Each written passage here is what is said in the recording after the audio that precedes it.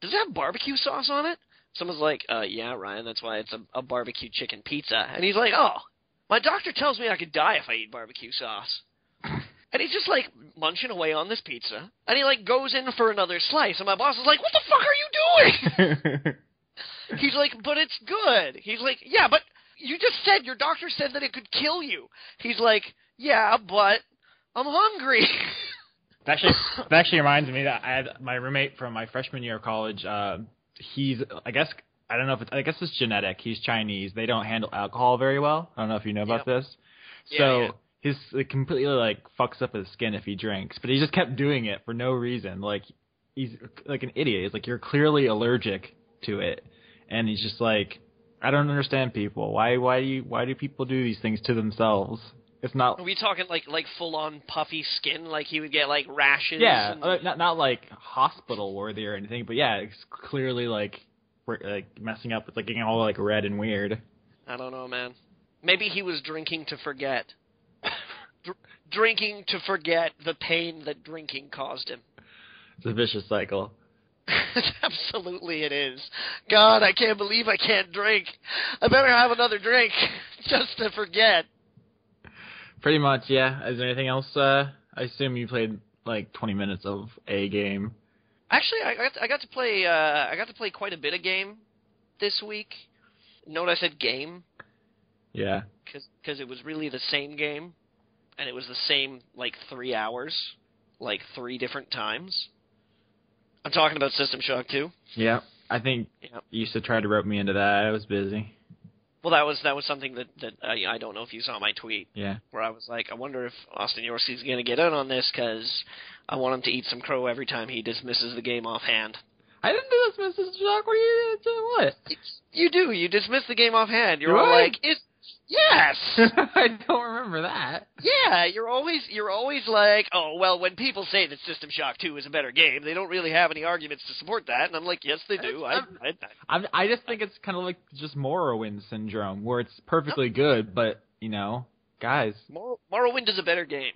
It's see, well, this is the conversation that I don't want to have, because Morrowind and System Shock 2 are very, very good, but not objectively as good as their successors. Morrowind is better than Oblivion, and it is at least comparable to Skyrim. There's no arguing with you. You're not going to see reason. So it's not a case of reason. There are facts. There are undeniable facts. Newton's 7th law is that Morrowind is a better game than Oblivion. It's funny though, because are you going to correct Isaac Newton? The level of fandom you have to be into games so much that you can see the differences. You're like, oh yeah, the way that the sneaking skill works in Morrowind is so much better than Oblivion. That is like how I feel about like Fire Emblem and Pokemon, and that is so foreign to you.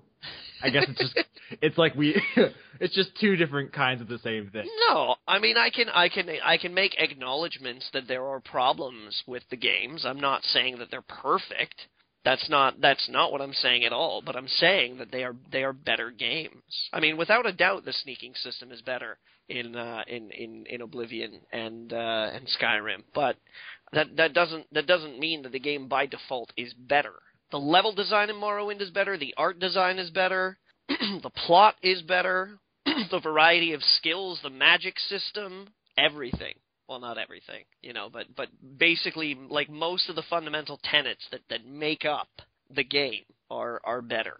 With, like, the exception of perhaps the combat, the stealth system, and that's it. I mean, what about the visuals? Well, You're gonna pull out the mods on me here? Is that what you... I am gonna pull out the mods. Morrowind Overhaul makes it look better than Oblivion. That's not fair. Yes, it is. It's completely fair. Is it? Yes, it's totally fair. You can't give the modding community or give the game credit for things that people did to it. No, but what I can do is I can say, hey, install this mod. This game now looks better than this other one that used to look better than it. Like, you can't discount mods. You can't say, oh, it's only a better game if. It looks better. It looks better than Oblivion with Morrowind Overhaul. Way better. Way better. There's no fighting you on this, so... That's because I'm right. You can't fight the truth, Austin. The truth will find a way. Oh, you can fight the truth. Yeah. I suppose you can. Let's introduce you to this thing called politics. Mm-hmm. Yeah. Oh God, my mic's muted. Oh my God. You realize what this means, Austin? I mean, I can go to bed yet? No, it means that you've been out-Canada'd. Oh yeah. Oh, Yeah, that's... I faced your combined forces before and lived to tell the tale. Everybody hates those podcasts when there's more Canadians than Americans. I know, we're going to talk about poutine. That sounds delicious. Why don't we have that? And how the Leafs have absolutely just blew their last game. Did they? I don't know. They were like 4-1 in the third period with 10 minutes to go, and they are 4-4 going to overtime. Oh, that's fucking hilarious. Game 7. Jeez. Go Leafs. No, not really. I mean, come on, James. I live in British Columbia. Do you honestly think I'd be rooting for the Leafs? The Canucks. Where did the Canucks go? I can't remember. Oh, God, they laid down and died, man. Okay. It was a steamroll. It was 4-0. They just got they got stomped. It was kind of pitiful, actually. You guys answer my question. Poutine, What? that's the fries, right? That's fries with gravy and cheese curds. Now people are doing shit like adding chorizo sausage and bacon to it and everything. I'm like, yeah, Dude. I don't know why America hasn't gotten up on this. It's like fried shit and cheese and gravy. Dude, New York Fries has like pulled pork poutine, buttered chicken poutine. See, that's fucking amazing is what that is. Why? This is is like why America's educational system is falling behind. Because apparently they're not smart enough to know that, like, buttered chicken poutine is the shit. Listen, it's this. Fries plus gravy plus cheese equals amazing. Basic math. I want it so bad. Why? Why is it? It's really good. Yep. Well, why wouldn't it be available? I feel like America should be all over that. I don't know. It's the same way, like we're saying today. Why doesn't Five Guys have drive-thru or delivery? I would never leave the house again. I don't think a lot of people would. Then again, if Fatburger had delivery, I'd probably never leave the house again. I'm just like Googling like poutine Tallahassee. I have to find it. See if they have any. It looks like there's a place that has it, but the review says it's not authentic. I don't know what that means. It's how you fuck up fries and gravy, you fucking idiots. Well, it's because poutine classically is cheese curd. Yeah. But a lot of like restaurants that you go to are just like, whatever, we'll just use cheese. Yeah. Grated, I know that's like the thing, grated not that cheese, but it doesn't work. Yeah, not that that's a fucking problem, because you are talking about fries with fucking gravy and cheese on it. Like, that's... You want the good stuff, you gotta brave the cold up here. So, yeah. Go check it out. Get your poutine on. It's worth it. Believe me. Right. What, Austin? I don't know if you were trying to do, like, instigate an America-Canada fight, but I'm not going to say anything on that one. No, it's not really an America-Canada fight. We had the good sense to keep alcohol legal here for as long as the Canadian Charter has existed. We also burned down your White House. Go before it was even white, as a matter of fact. Everybody was all like, "What's that?" And Americans are like, "It's the off-White House. It's not quite white." Like charred like, White House. A bunch of fire damage, and then they were like, "Oh shit, we better whiten that up." That's and racist. also slavery. That is racist. Slavery is All right. racist, yeah. Not necessarily. I mean, you know, like, race-specific slavery is racist, absolutely. Johnny, have we ever had a minority on this podcast? I don't think so. Racist. No, I'm not suggesting that historical slavery isn't racist, but what I'm just saying is that equal opportunity slavery is a thing. Men, women, children, black people, white people, Latinos, Jewish people, Arabs, yeah, everybody. Do what I tell you to. Slavery. I think that only works for a certain amount of people, though. Like Obama. It makes it sound like you were, like, pro-slavery there. No, I'm just pro-equality, Austin. There's a difference. Everyone should just be as miserable as the next guy. If I'm going to have one slave, I think everybody should have to do what I tell them to. Can you come up with a compelling reason why that's not the case? I don't even know if I have the energy to deal with this right now. Didn't think so. Let's do this.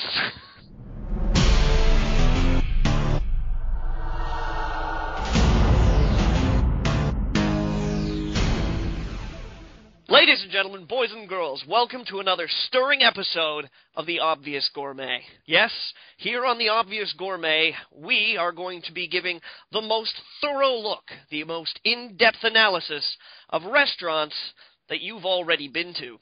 So today, I, your host, Johnny Maloney, joined with my co-host, Mr. Oskin Yorsky, and our special guest, James Costanzo, are going to be discussing, in great detail, McDonald's. What do you guys think about McDonald's, huh? I like the fries. They make like burgers. the fries. They make burgers. I'm pretty sure those are cardboard. That's 100% cardboard. Austin? I haven't been to McDonald's in like years. I don't really do fast food anymore. Come on. This is supposed to be an in-depth analysis here. I will in-depth analyze Five Guys. Five Guys is delicious. We're not talking about Five Guys because not everybody has been to Five Guys. This is the obvious gourmet, not the inobvious gourmet. Do you guys not have those in Canada? Actually, I do. Oh, I don't think I have one over here, though. I have one that's like just down the street from my house. So good.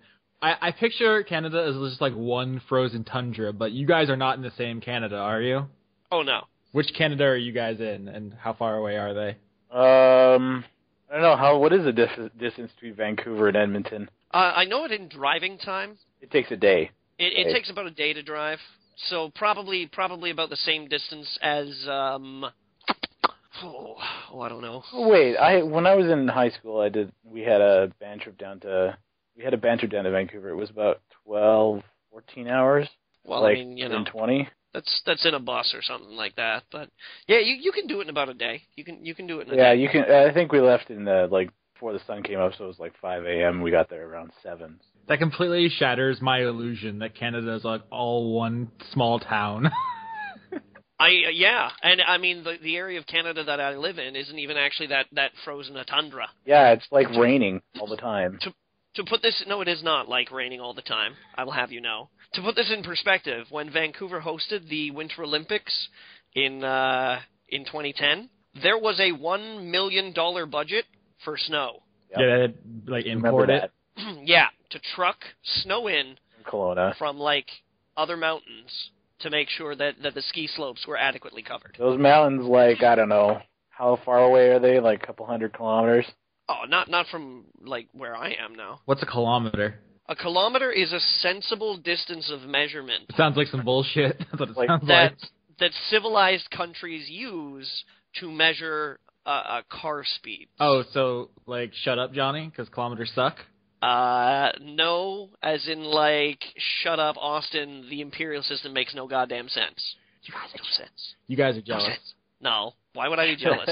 Of your feet and your yards? You can't play football without yards. I have a decameter, so in your face. I'll deca you in the face. and also, if you measure your anatomy in centimeters, everything sounds like it's way bigger. I don't need to use that trick because I'm already comfortable with myself, Johnny. I'm sorry that you have to abuse the system of weights and measures to make you feel good about yourself. Oh, why am I laughing? Johnny's just sitting there crying himself to sleep. He's like, it's not that bad in centimeters. Fuck you, Johnny. I'm sorry, Austin. I'm sorry that your whole 6 feet doesn't stack up to 170 centimeters. Well, you know he Googled that. I'm 6'4", thank you. Oh, well, then. Actually, I think we should clear this up because some people were confused. I don't know, remember, I think it might have been on Twitter, but how old is everyone here? Some people were under the impression that you were a lot younger than you really were. Yeah, apparently, one of our listeners was interested to learn that I'm 33 years old, and I was kind of like, yeah, I mean, you know, that's about right. I'm always calling Austin, like, you know, the baby on the podcast, and I'm like the old man and stuff, and he's like, oh, I thought you were joking. No. And I was like, 33 is not that old. It's pretty old.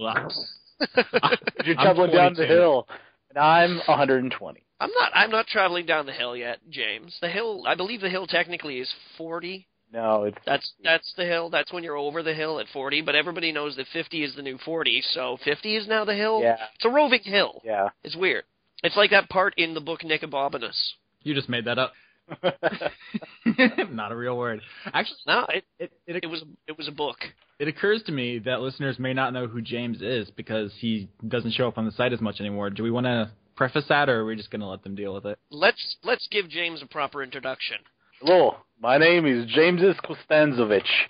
Born in land of ice and snow, one man will rise above the Canadian peons and prove himself to be king of the MOBAs. He is James Costanzo. God, I wish I was the king of MOBAs. What I play is I might as well be king of the Monster Hunters. Oh, God. You are everything I hate, James. Monster Hunter, League of Legends. MOBAs, MMOs. Oh, God. I'm your antithesis. If this was a comic book, you would be my villain. Or vice versa. I would be your villain. I'm not sure which. What does that make me, if this was a comic book? Would I be the editor? You'd be the slapstick comedy. You'd be the sidekick. Why the slapstick? You'd be the wise mentor figure. Who's also a lecher. And possibly a drunk? Okay, so taking this analogy to its natural conclusion, in this situation, right, am I Batman? Johnny is Alfred. That makes James the Joker. What is Leon? Is he like the first Robin who died? No, I think Leon's Commissioner Gordon. There's a bit of a begrudging respect, but you just know that there are these moments where Commissioner Gordon realizes to himself, what the fuck? I just had a serious conversation with a dude in a skin-tight outfit dressed as a bat. Pretty much. That's why I think that that's why I think that Leon is Commissioner Gordon, because he's like he has those moments where he's like, what the fuck? What about Taylor? I feel like he'd be like a really ineffective villain. He'd be like Man-Bat. No. I know exactly what Taylor is. Because you collude with Taylor. The two of you geek out about Fire Emblem all the time, but it's obvious that his, he doesn't quite get as much done, doesn't have as much fandom. He's not good at it, is what you're trying to say? I'm trying to say that no, it's not that he's not good at it, it's just that, as the comic book character, they don't use him well enough, Oh, he's Nightwing. There we go. Perfect. Yeah. So I was thinking that he's either one of the Robins, maybe Nightwing, or possibly even Batgirl. Taylor is Batgirl. Yeah. He is certainly pretty enough to be Batgirl. True. Okay. Not that I think that Batgirl's quality as a character should be judged on her looks alone. Just cover that one up real quick. What I'm trying to say is that I don't think Batgirl is used to the fullest extent of her capability. Except for some series that they did, like when they did the Birds of Prey comics. Nerd. The only recent Batman comic I read was Battle for the Cowl or War for the Cowl. I can't remember what it was. Is that the one where they battle for the cowl? Yeah, where they had to choose the next Batman because Batman... Didn't he get pulled back in time or some shit? Yeah, and then he reappears in the next comic series, I believe. Can I just say that comics are fucking ridiculous? Yes. All right.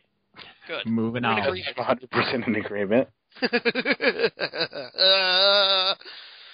That was all right. That was the sound of madness. Yeah, a little bit of that. Kind of disappointed that I got onto a podcast where Austin fully over his Awakening binge. He's not really. This man needs help.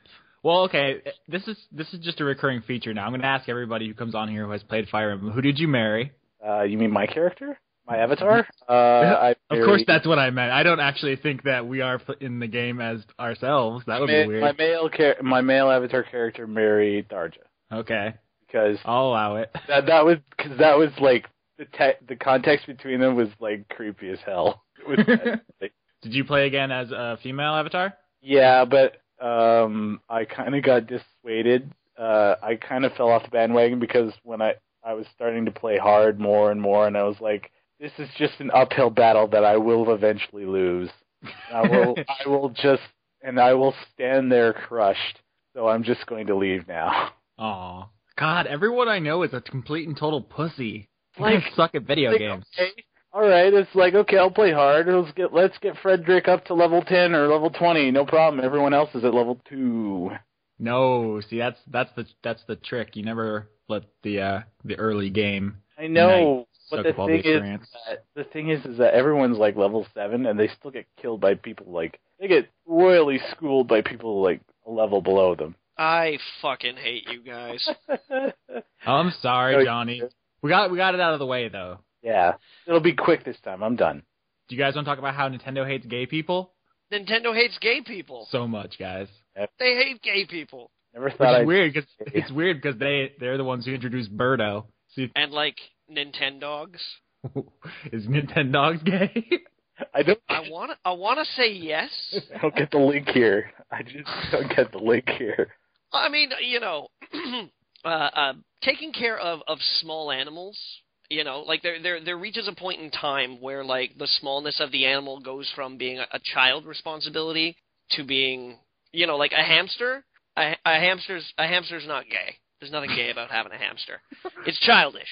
It's childish to have a hamster. But it's like a chihuahua, I have like no idea what you're talking about. A Yorkie? I'm like small dogs. All right, you want to know a random tidbit about this podcast? I'm currently making a list of titles of all the stuff that we've used in the past like 10 minutes. Taylor is Batgirl. Hamsters Taylor are is Batgirl. Hamsters are gay. No, hamsters are not gay. Hamsters are juvenile. Hamsters are childish. Guinea pigs are gay.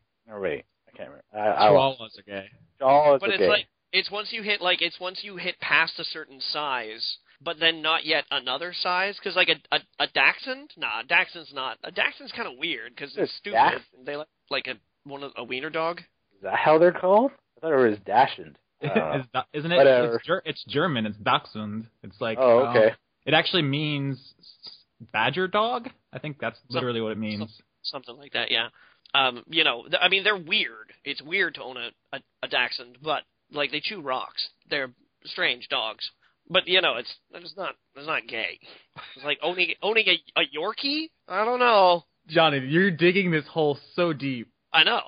Or we actually just get to the why Nintendo hates gay people. I know, we probably left people in like 20 minutes. Just like, this tangent just went straight on the Autobahn out of here. There's nothing wrong with it. Johnny, you just like, hold on, let me read you a list of animals that are gay and not gay. All right. Yeah. Hang on, we need to figure this out. Woodchucks, totally gay, right? Vipers, Woodchucks? not gay. Not gay. No. Mongoose, gay. Giraffes. Giraffes are bi-curious. Giraffes are pretty fanciful. They are pretty fanciful, but they can get pretty brutal. They've got like, I don't know, how long is the neck? I'm not sure. Like I don't know muscle. any giraffes. I don't know any giraffes personally. Oh, okay. It's okay, guys. I have a giraffe friend. Yeah. Make this I'll ask him later. I'll post it. The point that I'm trying to get at is that taking care of an electronic dog, I think at that point in time, there's a suggestion of sexual confusion. Because you should be talking to... Oh, no. I'm sorry, I can't even keep a straight face on it anymore. See, the thing is, this isn't even on the point, because now we're just talking about Nintendogs, which is not the story. I realize that. I'm going to have to put a disclaimer before this, so that none of these views reflect anyone involved. None of the things said on this podcast actually reflect anything that we would like to say to anyone. Ever. In a situation considered to be in good taste. Ever. Listen to at your own risk. I mean, we've already discussed how equal opportunity slavery is okay. Now it's out in the open. Nintendogs is gay. So is Second Life, for that matter. But okay, that's really gay. 100% so I drew on that one. The news story, okay, is actually that Nintendo's sim game, which I believe is called Tomodachi Collection New Life, that's on the 3DS. Users were kind of excited to... some users, I suppose I should say. We are talking about video games, people who, react really badly when, you're playing Dragon Age 2 and then suddenly a dude is like, hey, your pants, I want in them. Then they're like, whoa! But, some users were delighted to see that in Tomodachi Collection New Life, male Miis were actually capable of marrying other Miis. Other male Miis. Other male Miis. So that was like, party, rock on, Nintendo, progressive. Well, turns out that that's a bug. Nintendo has full on admitted that the ability to gay marry in New Life is a bug. And in a statement about a new patch, the updates include, and I love this, the inability to boot up the game is addressed. Error messages are addressed. The inability to save, and here comes the money shot, human relations that become strange. So do you know what I'm taking away from this whole article? So there's no the bug doesn't entail the females. That is interesting. Just notice that male me's. I was like, I thought it was both of them. I was like, oh, no, it's not. Makes you think. I'm sorry. I love that. I love that phraseology. Human relations that become strange. Yeah, that is, it may be a translation thing, like maybe that's not a rude way to say it in Japanese, but essentially they're like, yeah, we're gonna fix that weird homo shit. And then that's pretty much what they're saying, yeah. And then they patch it, and then all of a sudden you boot up the game again, and all of a sudden your me is in bondage gear. Wouldn't it be fantastic? Relations that are real strange. Wouldn't it be fantastic if you boot it up? Yeah, if they patch the game and you boot it up, and then suddenly everybody's gay. Yeah, like that. Every subsequent patch makes it way worse. Like now you can marry trees and mailboxes and stuff. Inanimate objects. Now it's just an orgy simulator. Oh God, we can't stop it. I swear it keeps happening by accident. Revert to release. Meanwhile, there's like one guy in their coding department who's just like, show you for putting me on Nintendogs. Yeah, that's right. So, that's something. I mean, it's a bit weird because, I mean, I'll go ahead and be honest with you. I recognize the fact that when something that you haven't designed into your game pops up, that as a coder, as a programmer, as a designer, you would want to remedy that. You would want to fix it. Yeah. But at the same time, that's hardly a harmful bug. Mm-hmm. Like that's kind of something, unless it was like, if it was a component of like a game crash or something like that. Yeah. That's like, okay, yeah, we have to fix it because it makes the framework unstable, blah, blah, blah. But, I mean... Well, yeah, you'd honestly have to look at, like, coming from having game dev experience, you'd have to look at, like, it would be pretty interesting if the fact that male me's can marry male me's, like, fixes the rest of the stuff. I kind of have to assume that it doesn't, that It has absolutely nothing to do with the other stuff because they specifically pointed out. It's not like, oh, we fixed some crashes, some stability problems, some error message problems, and as a result of that, this other thing happens. But they very specifically address the fact that they are getting rid of human relations that become strange. Yeah, well... And it kind of strikes me as that like, that's going out of your way, kind of. Yeah. And that's what rubs me the wrong way about this story is them basically saying, oh my God, we can't have that. That needs to be fixed right now. Well, I mean, the onus isn't on them. They don't need to have, gay representation in their game. But once it's already there, taking it out sends a message. It's like... Exactly. We just assume our entertainment products are going to be heteronormative. And then when you go out of your way to axe that kind of... But it's a bug, but some people saw it as a feature. So yeah, by not including something, you're not necessarily purposefully being exclusive. Mm-hmm. I mean, you are being exclusive, but it might just very well be incidental. We can't have in terms of development costs, at least. We can't have games that allow characters, particularly in narrative games, and I know that a Sims game is hardly narrative-based, but you can't have, in narrative games, all of these different options that you can check off so that the main character identifies specifically with you. While I do agree that the games industry requires, like, it should have more diversity, we should have more female characters, we should have more gay characters, we should have more multiracial characters. I'm with you, Austin. I am kind of sick of Whitey. But to have something even accidentally get into a game like that and then going out of your way to remove it is drawing a line in the sand. Do you think, this is the thing I immediately heard in their defense, is that maybe it's culturally there's some disconnect there. I don't have a lot of firsthand experience with this, but I would understand that Japan is a little bit farther behind on the gay marriage bandwagon than some of the Western world. So maybe that this was a thing that they felt they had to do for their fan base, I guess, over there. And while that may be the case, I don't think it actually stands up as a defense. I'm not one of these people that believes that a culture should be excused from what I consider to be unacceptable behavior because they belong to a different culture and therefore it's okay. I don't believe that the subjugation of women in theocratic Islamic countries is something that we should excuse because it's just a part of the culture.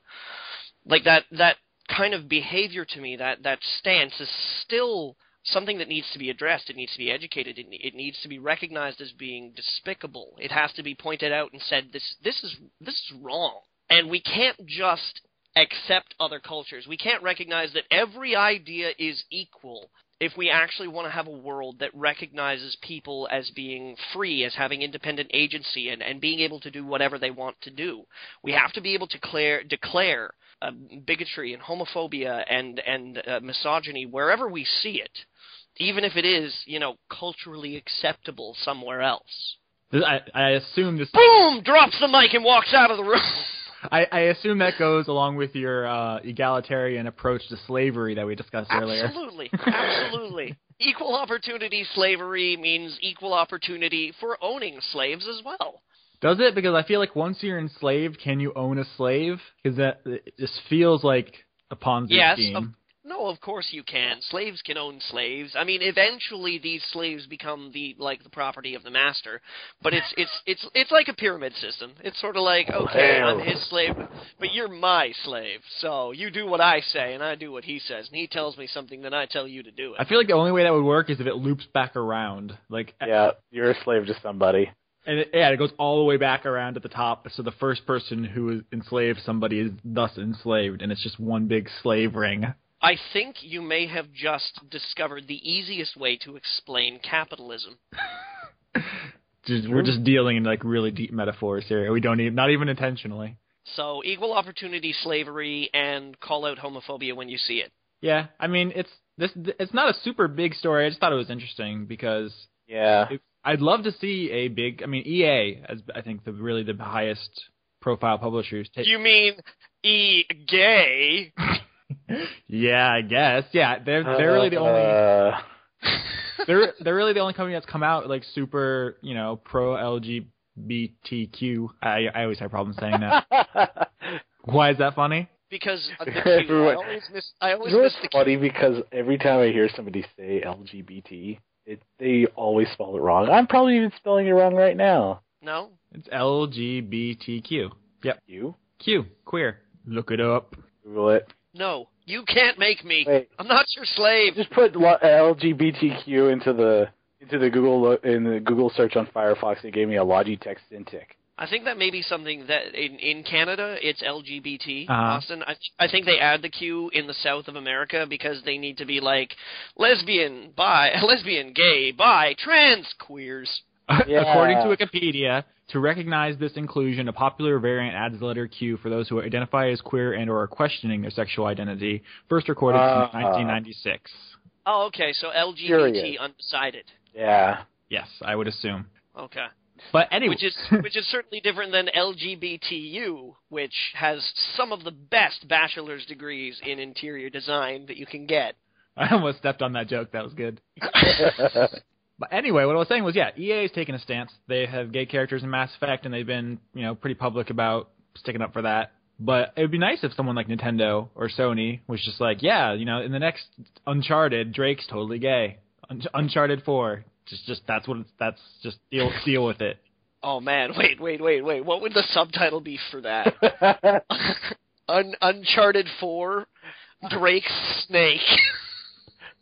Oh my God, that's low hanging fruit, but I'll give you that one. It's yeah. No kidding. I mean, if you got a better subtitle, I'll take it. I see. That's the thing is I immediately have a moral panic where I don't want to say anything offensive. Why?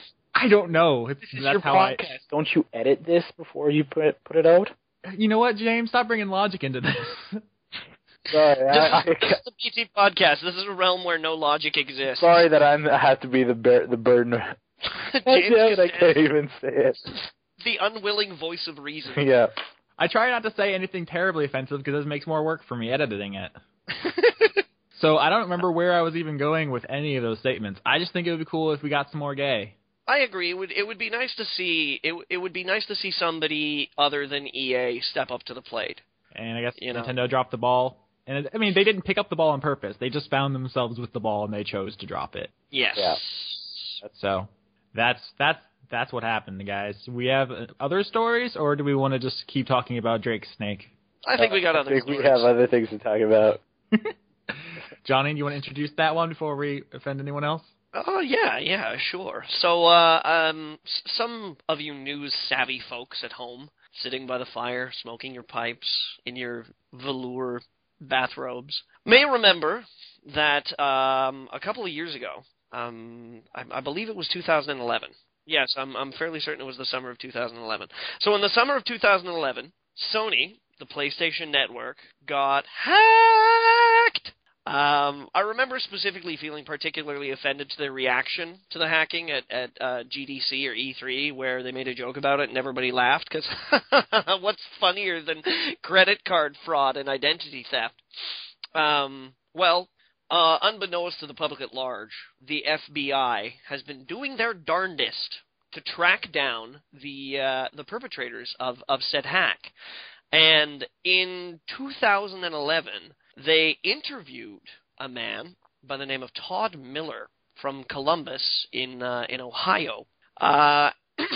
And over the course of the investigation, they basically came to the conclusion that Mr. Miller was involved in some form or another with the hack into the Sony PlayStation Network. And Mr. Miller was served a warrant or an affidavit or a summons or what have you, basically letting him know that he was being charged by aiding and abetting. I'm not sure what the exact specific charge was, but upon receiving this summons, charge, affidavit, ham sandwich, Mr. Miller took what I'm going to describe as being a novel approach to a proactive defense. You see, when the FBI arrived with their search warrant to take his computers and hard drives, Todd Miller had completely wrecked the shit out of his computer and destroyed his hard drives. So this charge that they had laid upon him, which might have led up to spending 20 years in prison and a fine of up to $250,000 was downgraded to basically he got found guilty of obstruction of justice and got a year's worth of house arrest, all because the dude smashed up his computer. Now, I'm not saying that I haven't wanted to totally rage on my computer during, say, like a Tribes 2 match or something like that, but I mean, you gotta want that. Like if and let's be serious here. If this guy was actually legitimately under investigation for aiding like a hacking team or possibly hacking itself. Yeah, Miller was a member of a hacking group called the KCUF clan that starting in 2008 organized an ongoing attack on Sony servers. So I'm guessing the KCUF were prime suspects. The April 2011 hack of Sony. Seems to be the case. So you would assume that he probably would have paid, I imagine, quite a bit of money. Not $250,000. Yep. No. So no, not at all. Like profit deal. I don't know. Did they actually have tally of what he had? I guess that wouldn't be available for public viewing. Yeah. So here's the thing: this unintended side effect of this podcast is I'm learning to become a really good criminal. When the time comes. We've dealt with quite a few stories. There was the Activision embezzling thing. That was a great one. And now this, it's like, if someday I pull off a really good heist, no one's going to be able to catch me. And if they do, I'll just get pregnant and I'll walk. I think there's a flaw in your plan, but... I see no flaw, James. Don't worry, Austin. We'll keep trying. It's not your fault, Johnny. You, it's me. But does that seem like a loophole to anyone else? That you can just destroy the evidence and take a much leaner sentence? Well, I think the problem is really that there's no flexibility in terms of what obstruction of justice means. Like, you can't obstruct a little bit of justice or a lot of justice? There's just the one justice? It's just the one justice that you obstruct. Okay. Like if it's obstruction of justice because you're protecting somebody who committed perjury, where someone's like, no, really, is Austin a virgin? And you're like, no. That's way different than being like, come on, seriously, did Austin kill that entire village of Serbians? Hey! No proof. Yeah, Why am I always the example? Because you are the everyman, Austin. You're the everyman now. Am I? No, not really. I don't know. Dude, you're the odd man out in this podcast, dude. Too. Oh, yeah. It's true. You're the American. Okay. Yeah. So we just got to make fun of you. Whatever. So, I mean, yeah, if you're going to obstruct one justice over another justice, it occurs to me that should probably affect. Mm-hmm. Yeah, I mean, at a certain point, you're like, if I'm just going to obstruct the justice, I'm just going to go full out and obstruct all of the justice. It doesn't seem like there's any additional penalties. So you can't half-ass it. You just go full in. That's it. No justice for you. There's an interesting angle to this this article. It's not that his computers were totally trashed. His hard drives were not found. So. Because, hard drives, they're, like, super expensive these days. Yeah, I know. I was like, well, just take one for the team, man. They're still out there somewhere. I mean, the lesson remains, though. If you're going to be in trouble, and it's serious trouble, it's better for you to just hide or destroy the evidence. Yeah. So here's there's also they're pointing out here that Mr. Miller's highest amount of education was 9th grade. Yeah. Jesus. So you just know that those hard drives had lots of precious pornography on it. Yeah. Oh, jeez. And you just don't throw that away, because where in this day and age, just like, are you gonna find any porn? It's a precious commodity. Yeah. It is. It's like it is the oil in this of the road warrior age of the internet. Yeah. Oil of the internet. Eventually, it'll be all gone. Yeah. Then where will we be? Don't use up all the porn, people. Yeah. It also leads to global warming, like oil, like real oil. Is that like limited editions of digital games? Yeah, absolutely. It also says in this article that after Miller told the judge that he was immature and ignorant and caught up with the wrong people at the wrong time when he destroyed his hardware. But he's learned his lesson, and he assures the judge that we will not see him again. You see, that just sounds to me like he's learned to hide his shit better. Yeah, this whole like backstory about Miller is starting to look like broken home kind of story, and that he finds salvation he mends the error of his ways, finds a full-time job, yada yada yada. So is this the 8 Mile story of internet hacking? Is that what we're getting at? I'm not entirely knowledgeable about the 8 Mile story. Me neither. I've actually never seen 8 Mile. Is it the Green Mile story of internet hacking? I haven't seen the Green Mile either. Sorry. Eminem doesn't turn over a new leaf. I'm pretty sure he just becomes another white trash rapper again. Okay, is this the Furious 4? No, wait. Fast 5. Fast 5. Is this the Fast 5? I don't know, I haven't seen. Of internet hacking stories? You've never seen the Green Mile, Johnny? Is this the Albert Nobbs You're a of knob. internet Yep. No, I haven't seen the Green Mile. Oh, you got to see the Green Mile. It's so good. It passed me by, and then I never got around. It's probably on Netflix or something like that. I'll Netflix it up. It's really good.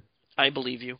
But the real question here, is this the Avenger of internet hacking stories? I hate you, Johnny. Is this the my boyfriend's back of internet hacking stories? What are you even talking about? Is this the Fred's Dead of internet stories? Yes. Yeah. I'm gonna hate fuck you in the heart, Johnny. Oh, title. Got it. Fuck you in the heart.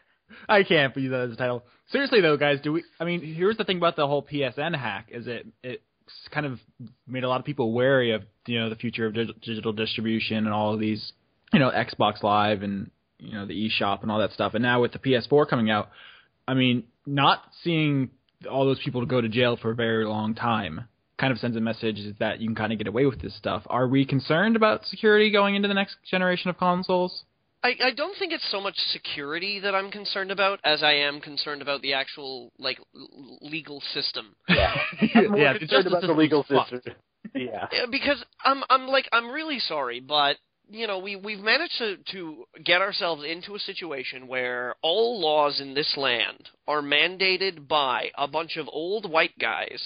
In for America, it would be the Senate, the I don't know, the Congress, the House of Representatives, the Supreme Court. Pretty sure that it's starting to become a little bit more multicultural now, so it's just going to be old people. Okay, I'm sorry, old people. Yeah. And we all know how well old people use the internet. Yeah. Yeah. And I'm not going after all old people because my mom's got a tablet. She's pretty savvy for the most part. She knows how to use Netflix and iTunes and all the things that normally, in order to get your content digitally, she's got an e-reader. She's all up on this shit, But to ask these people, there was a senator a few years ago that described the internet as a bunch of tubes. Series of tubes. Here's the thing. Tubes. You wouldn't trust your mother to write legislation on the internet is what we're trying to get at. Fuck no! And again, when our turn comes, if we ever procreate, we're going to be in the exact same situation. But this is, and part of the problem is not only this. Excuse me. Part of the problem is not only just the fact that they're old, but also their backgrounds. Most of the people who get into politics are businessmen and lawyers.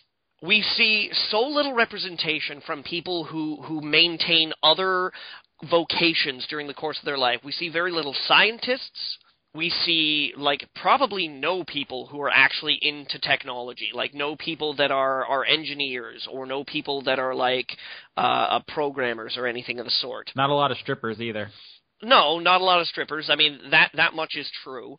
But, I'm trying to say is that there's a real lack of a variety of viewpoints when it comes to the creation of laws. Yeah. And it would be really nice to have that diversity, and not just a cultural diversity, because everybody's off their ass right now about cultural diversity. We want black people, we want Spanish people, we want Jewish people, we want fucking Mexican people, we want everybody, but there's no call to diversity for people who actually have different qualifications. Yeah, it's all about ethnicity. Or we want it to be about knowledge. I'll put it very plainly. I've met a lot of stupid white people. Oh. I've met a bunch of stupid Indians. I've met a bunch of stupid black people. I've met a bunch of stupid Native Americans. Stupidity is not it's not ethnicity based. Everybody's got it. It's everywhere. What we need intelligent people. We need people who know what they're doing. And if government doesn't have the intelligence to properly regulate and legislate, they need to outsource to experts. They need to outsource to people who know what's going on. They need to be aware of what their constituents want their concerns for security, and they need to talk to people who actually fucking have a clue as to what that's about and what that means. Yeah. But they do not do And that'll never happen. Well, I think we get a couple of generations with people who've grown up with the internet and maybe are a little bit more tech savvy. It'll happen eventually, but it's not going to happen within our lifetime. It will never happen as fast as it has to happen. Yeah. Yeah. The technology will outgrow them. That's the thing. That's with the SOPA and the PIPA, and there's that new one. I don't even remember anymore. I can't keep track. CISPA, I think it was. Yeah. Well, did you guys hear about the 3D printer gun? Yeah. What? Yeah, a defense yeah, company. that's right. Yeah, they made a defense- one out of 3D printer. Yeah, a defense company, for the benefit of the listeners, a defense company, quote unquote, in the United States released a blueprint for a gun that you can make with a 3D printer. Now, granted, one of the setbacks of having to 3D print a gun is that you have to spend somewhere around $10,000 to get yourself a 3D printer. But that basically means that anybody can download the specs for a gun, and I think all you need is like a nail from like Home Hardware or something like that, which might be a Canadian thing. I don't know. Do you have Home Hardware in the States, Austin? I believe it's Home Depot. Okay. Do you not have Home Depot? Yeah, we have Home Depot up here. Okay. But Home Hardware is like, they partner with like Hockey Night in Canada and shit like that. So Yeah. it's where I hear home and I go hardware. So yeah, you just go to like Home Depot and get yourself a nail, and then it plugs into this 3D printed gun, and ta-da! I think it's only like a 22 caliber gun, and it's not particularly accurate, but It's I mean, still more gun than you had Still, previously. I'm pretty sure it's still a lethal implement. Oh, well, now this is an interesting point, is that previous to the availability of having a 3D printed gun, if you really wanted to fucking hurt somebody, you could very easily. It's easy to do things like look up pipe bomb recipes. Okay, Austin, you might know this. How much does it take to get a gun down there? Probably not $10,000, I bet. They're just laying around. They're on the sidewalks. They're in Exactly. the trees. You can't go just tripping over them. So if you really want to hurt someone, you can do it. Hell, you can pick up a stick and hit somebody in the face a couple of times, and that will do the job. But this 3D gun doesn't really change anything, apart from perhaps just like the materials, because I know that one of the problems that they had with it is that there's a regulation in the United States that any firearm has to have enough metal in it so that when it passes through a metal detector, it goes off. And in the blueprints of this 3D printed gun, they say, and here's where you put the metal plate. But people printing these up around the country, of course, can choose on their own whether or not they decide to include that metal plate, and that, of course, might be a problem with legality. But the point is that this blueprint was released and downloaded to a bunch of different servers in other countries, and by the time the American government was like, whoa, wait a minute, that's a bad idea, and demanded that this company take down the blueprint, Already everywhere. It's on the internet, and you can get it right now. I mean, sure, with your crazy, weird, like, Patriot Act shit, if you download a 3D printer gun. Would you be able to 3D print ammo? No, you need to buy the ammo. Oh, okay. You need to buy the ammo. Ammo's pretty cheap, though. Yeah. Yeah, but, like, that's a perfect example right there of technology outstripping a legislature's ability to cope with the potential threat. And that was your weekly gun update. Fuck. Well, I mean, I recognize that this is like pulling the example way off to the extreme. Yeah. No, I recognize how we got here. I was just reflecting on it. Yeah. So, like, trusting these people to be able to...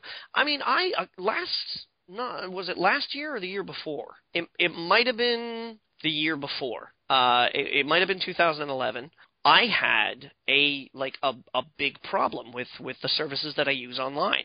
I still don't know how it happened, but I wound up losing access to a bunch of online things. My email, my Facebook. I remember that, yeah. I like to call it the Svetlana incident. The Svetlana incident. The reason why my co-hosts here are laughing is that whoever managed to get a hold of these things also got a hold of my Skype. And they went by the name Svetlana. And Svetlana's favorite thing to do was to Skype call anybody on my contacts list and play obnoxiously loud Russian dance music at them. Oh, the memories. At all hours of the day. Oh, the memories. Yeah. And, I will tell you that I did go to law enforcement for this because I was concerned that, identity theft might have been a problem for me, that maybe because, there's a lot of stuff out on the internet, and there's no telling who has access to what if they get their hands into your info. So, I contacted the police, and I managed to get back a lot of my stuff. I think to this day, the only things that I permanently lost were my Games for Windows Live / Xbox Live gamer tag. Yeah, Sucker. no kidding. I lost my old email address, and I lost my old Twitter account. And I still haven't gotten these back, but everything else I managed to get back under my control. And after contacting the police, the Royal Canadian Mounted Police wound up getting in contact with, I shit you not, Homeland Security and the Secret Service because my email got broken into. I didn't know this part. I am Mounties. I'm dead serious. They got in contact with the Secret Service, and apparently at this particular time of the year in 2011, my email service that I was using at the time, which was Hotmail, suffered an unusually high spike of hacked accounts. And the Secret Service were looking into it. And while my account hacking met up with all these criteria that the Secret Service had set up as being yeah, this is our prime target right here. This is the zone in which these things happen. They were, how you say, a little reticent to share details with a Vancouver Royal Canadian Mounted Police officer. But yeah, that was a thing. So there's a Secret Service case out there of, I don't know, cyber terrorism or whatever you want to call it, that's got my information in it.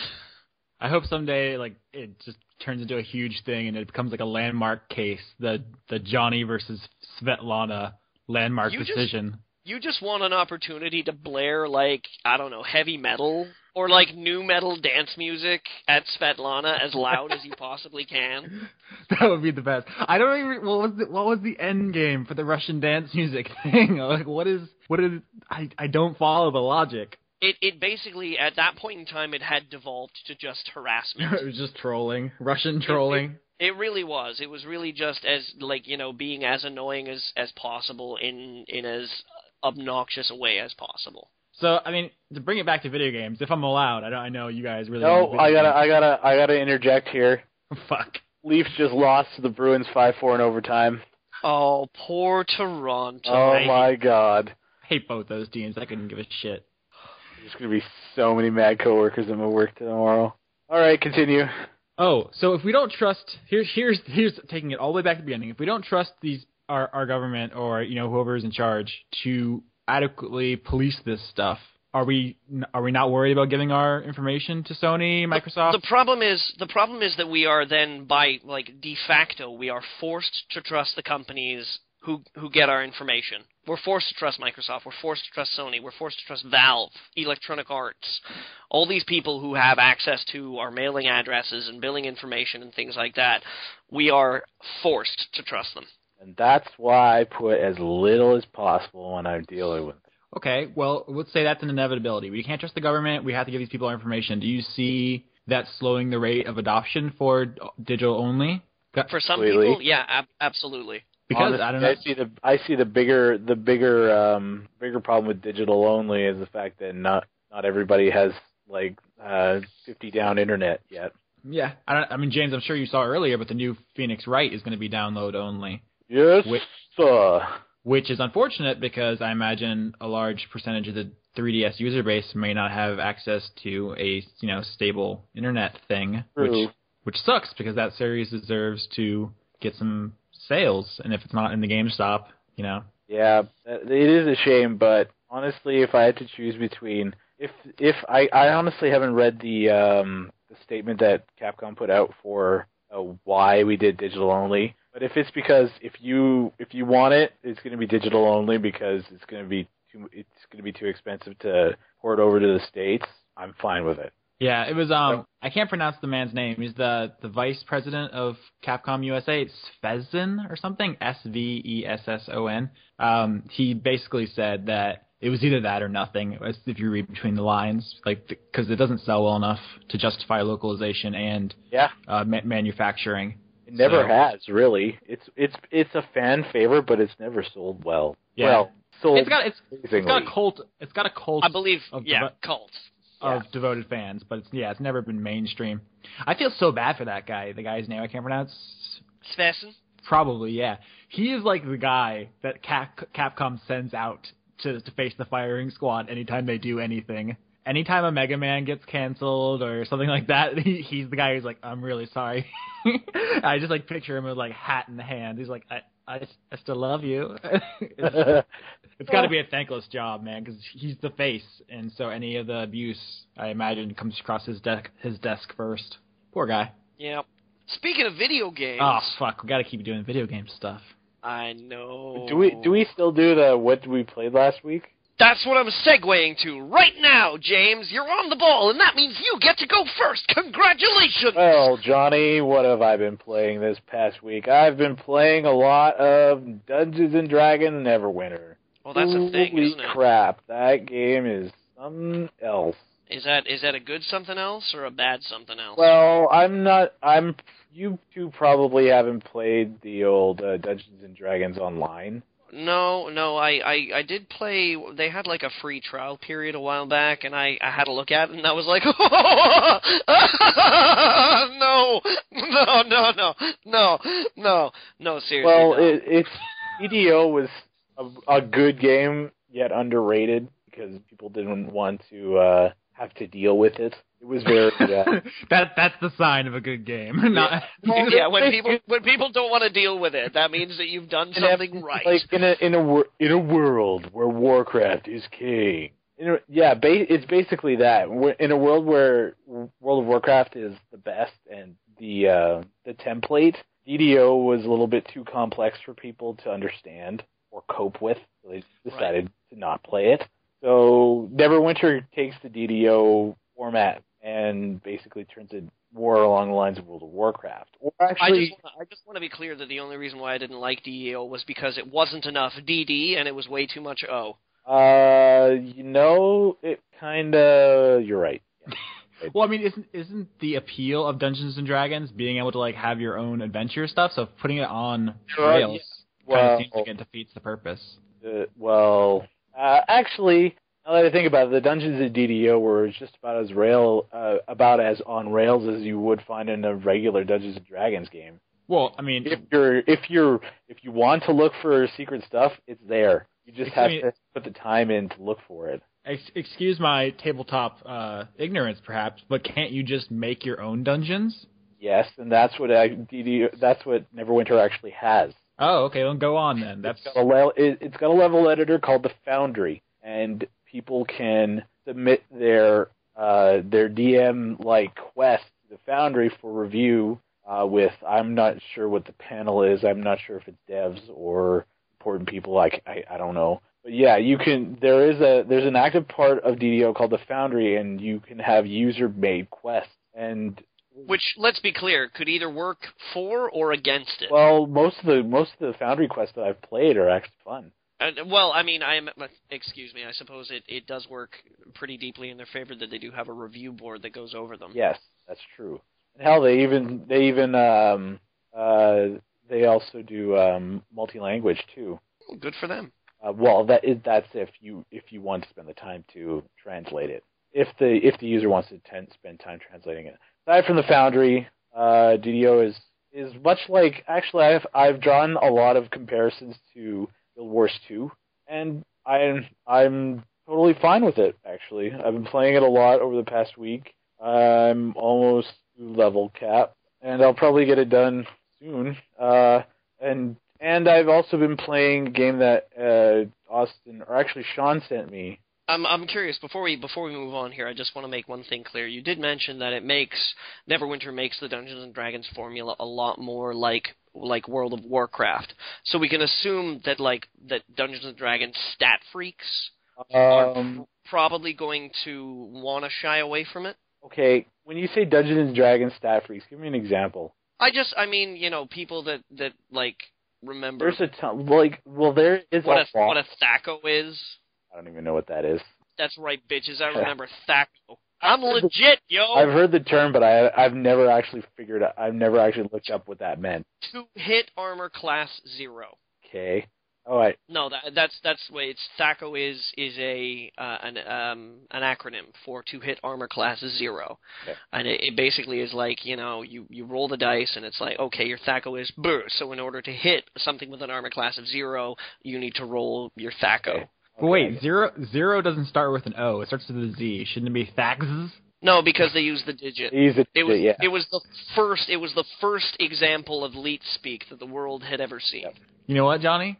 That was a good joke. There's no save. That was a good joke. That was a good joke. Uh-huh. Yeah. Okay, getting back to it. Okay, like Thags. in Neverwinter, there is the 6 stats: strength, charisma, dexterity, endurance, wisdom, intelligence. I can't even count. And there's also you get points every 10 levels to put into two of your choice. You get one each at level 30 and 60. And then you get stuff like armor class, armor pen, flexion, defense, power, crit, recovery, stuff like that. Have you played much of the latest edition of Dungeons and Dragons? Is it based on No, 3? I haven't played Dungeons and 4? Dragons ever. 4.5, 5? Dungeons and Dragons 12? I have never played. Dungeons and Dragons 18. This time it's personal. Dungeons and Dragons starring Jeremy Irons. I think Dungeons and Dragons. you're confusing him. No, I'm just waiting until he runs out of numbers. I'm just curious as to how accurate it is to Dungeons and Dragons. I honestly haven't played Dungeons and Dragons. All right, even a then. decade. Fine. So Then let's move on. Okay. We'll move on. What else have you been playing? Something that Sean sent you? Sean sent me a copy, a preview copy of, or it is now, I guess, a review copy of Sanctum 2 that comes out on Wednesday. I've been playing that a lot, and I'll have the review up on Wednesday as well. Stay tuned to Blistered Thumbs for that. Sanctum 2, and more. Sanctum 2 is basically, if you haven't played the original Sanctum... It's, Wait, is there an embargo on this? You're going to get us in trouble. Well, I'm just explaining Sanctum 1. Okay. I'm just making sure. It's my job. This is literally my only job. To make sure you idiots don't do shit like that. There are previews everywhere for the game, like a few months ago. Sanctum is a first-person tower defense game. You build the grid for enemies to walk across, place towers, place walls, and then when you're done placing towers and walls, then you go fight them with your gun. It's actually pretty good. I actually got to play multiplayer right before we got onto this podcast for the first time, and it actually holds up very well, which I was kind of surprised with, because I wasn't really expecting nearly zero lag in an independent developed game. All right, then. Is the multiplayer like one person is the towers and one person is not the towers? Or there are 4 characters in the game now. In the original, there was 2. Now there are 4, and you can have 4-player multiplayer. Like cooperative or competitive? Cooperative. Oh, okay. I wanted to shoot your towers, is what I'm trying to say. Why do you have to be so combative? I just want to shoot everyone's towers. That's just my life. I don't. Speaking of what you've been shooting, Austin. What have you been shooting this week? Oh, I'm still grinding through Disgaea 2, that's just going to be a thing. I'll probably just stop mentioning it at a certain point. So, yeah, you should probably just stay quiet about this for the next, I don't know, 2 months. A couple months, yeah. Those games are just insanely deep. I tried to play Disgaea 1, but I just got lost. I'm like, how am I supposed to grind like 1,000 levels? You don't have to. You can beat the story at a normal, level. I did. Oh, okay. Then I decided I mean, there's always tricks to it. I remember in the first game, it's like if there was a one level where all of the spaces but one were invincibility squares. That was a trick. Yeah, so if you threw all the enemies into each other and then put them on the non-invincibility square, you could beat them up for free experience. But yeah, I would never get to the level cap in my wildest dreams. I just want to see the story, and then I'll move on. So there's that. Also, do you guys remember, Johnny, I'm sure you do, maybe for the benefit of our listeners, do you remember that visual novel kick I went off on a while ago? The visual novel kick, yeah. What was it, 999? Yeah. You talked about, and there was a spiritual sequel as well. Virtue's Last Reward, which actually, which ended up being a direct sequel. It sells itself as not, but it turns into one eventually. So as listeners might remember, I really like visual novels. The unfortunate thing is we don't get a lot of them in English. There's Ace Attorney, there's Zero Escape. We just started getting Corpse Party. And then I want to say is Professor Layton is like puzzle with visual novel elements. But that's pretty much it in English. Is there anything else? Hotel Dusk, I guess. That was a visual novel. That's really the only non-pornographic visual novels we get in my language, which is unfortunate for someone who's a fan of the genre and not really interested in erotic stuff. I mean, I have no problem with people who do. It's just not what I was into. So, playing Disgaea. Right. You're not into erotic stuff. Because I remember you talking about Katawa Shujo. Which was, as you remember, me pretty much embarrassed that it was way better than I thought it was going to be. So Yep. that was... So tell us about the erotic porn you've been playing now. Well, I haven't been playing erotic porn. Here's what... I love you, Johnny. I just love you so much. Here's what was happening. I was like, okay, I need something to talk about on the podcast, but I'm playing Disgaea, so it's going to have to be short. I was looking through Steam. I ran across the game. I'd heard of it before, but it's like the only visual novel on Steam. It's called Analog, A Hate Story. Have you guys heard of this? Yes. I've not. So I didn't play it. I was looking into it to see if it's something I might enjoy. And the woman who wrote it, her name is Christine Love, I believe. She is a gay Canadian writer. She has a couple other games she made first, which were free. So I downloaded all of them. And so that's what I did. I played the first one is called Digital, A Love Story, and the second one has a really fucking long name. It's called, I'm just look up the whole name here. It's called Don't Take It Personally, Babe. It's Just Not Your Story. That's the entire name. I'm just going to call it This time it's personal. This time it's personal. Revengeance. Revenge. No. It should be don't take it personal. It's not your story. 2, this time it's personal. Seriously. Revengeance. Revengeance. There we go. Vengeance has been had. So those are the two games I played, and I'm going to play Analog because the two games I played were very, very good. She's a very talented writer. First, I just want to talk about Digital, because if you remember, what I love so much about the Zero Escape series is that they use, despite being essentially only text, they are more video game than most video games, because like I was explaining, that they used the concept of multiple endings as a gameplay mechanic, which is, super cool novel to me. Digital, when you boot it up, it is a PC interface. It is like an Apple II desktop.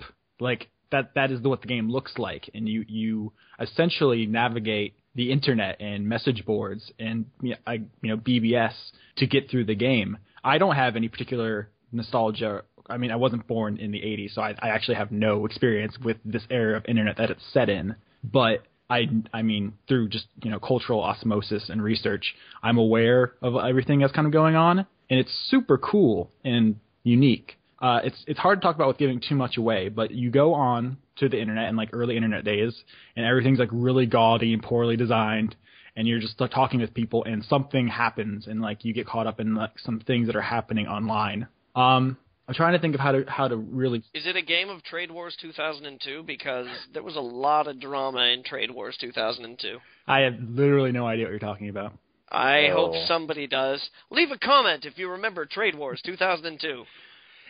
Here's the thing. There's only one ending. There's only one path. It is more like Phoenix Wright in the sense it's like, what do I do now to make the story continue? It's not like there's no like branching decision points as in a lot of visual novels. It's just like, I need to go to this forum and find this person who has the password so I can get into this bulletin board, so I can download this file, so I can, send this person a message. And it's like, it eventually becomes, I mean, it's Do you go to an FTP site?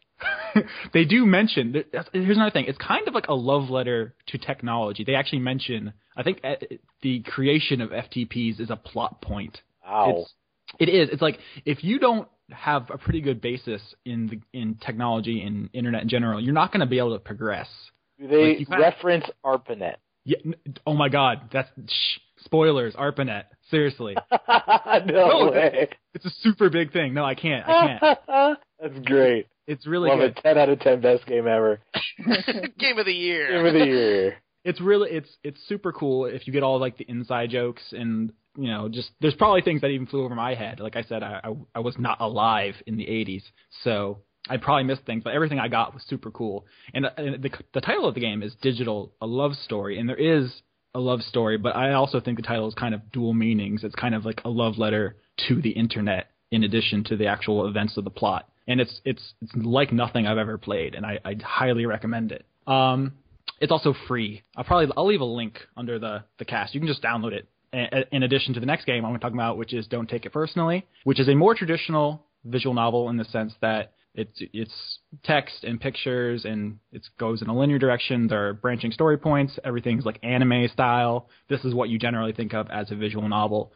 And it's not as novel or as clever as Digital, and the writing, I would say, is a little weaker. But I loved it more because Christine is a super funny writer. Like this game, I haven't laughed as much playing a game as maybe since like Psychonauts as I did playing this game.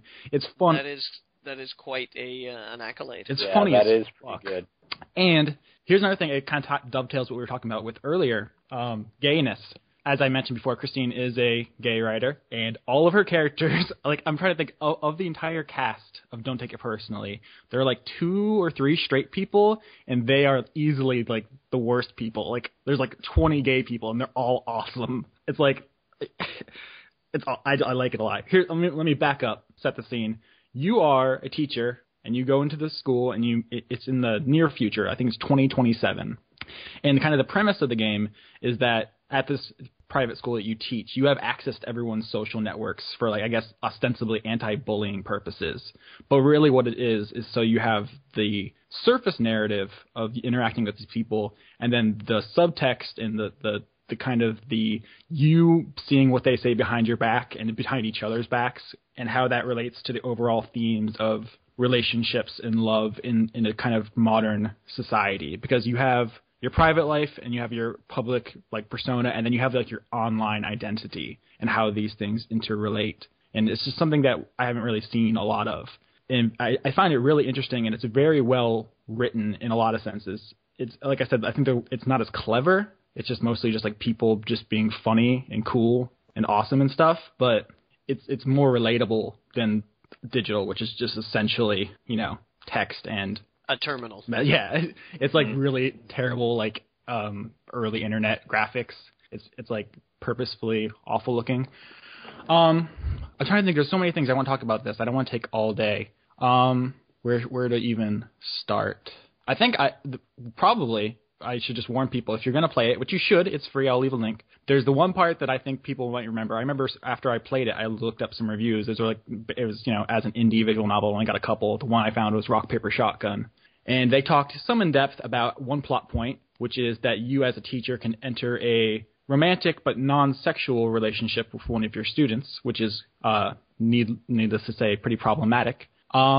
When I played, I ran the other direction and salted the earth behind me to get as far away from that person as possible. Not only because of the moral problem, but because playing as many video games as I have has taught me that is a one-way ticket to the bad ending.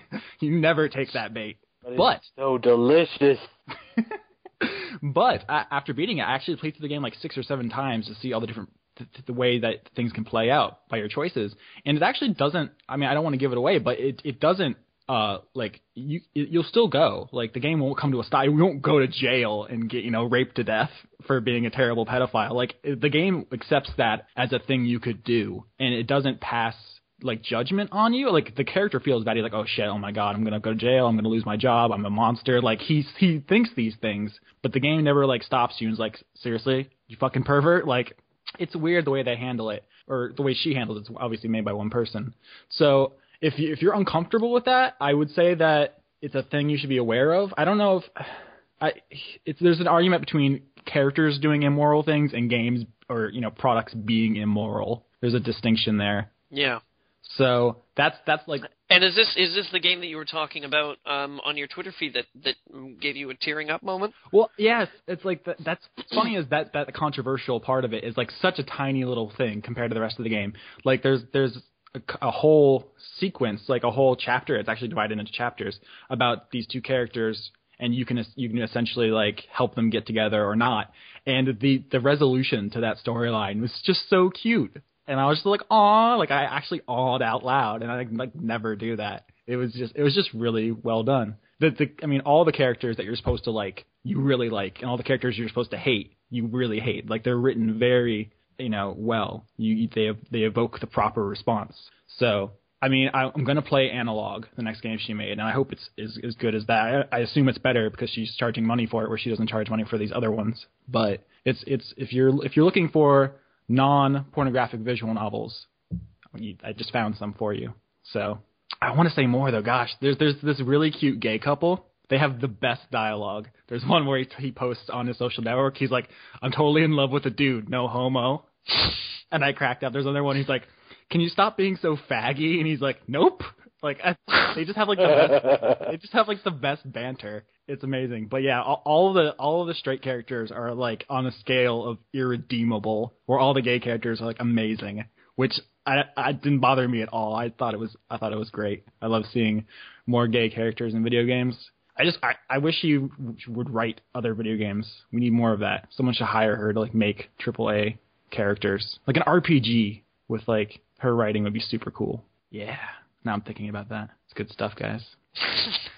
In my mind. Yeah. Here's one thing. I want to say that the games played together are an interesting experience because they both are ostensibly about having relationships in like kind of a connected future, but they also kind of go together in a certain way. There's one of the things you kind of have to accept about Don't Take It Personally is that in the future with a generation that grew up never knowing a world without the internet, never not having Facebook, right? That they would become part of their identity. Like the people in the game say "lol," they don't laugh. They say "lol" like a word. Oh, well, people have already started. Exactly. Doing that. So that's what I'm saying. Which, by the way, YOLO.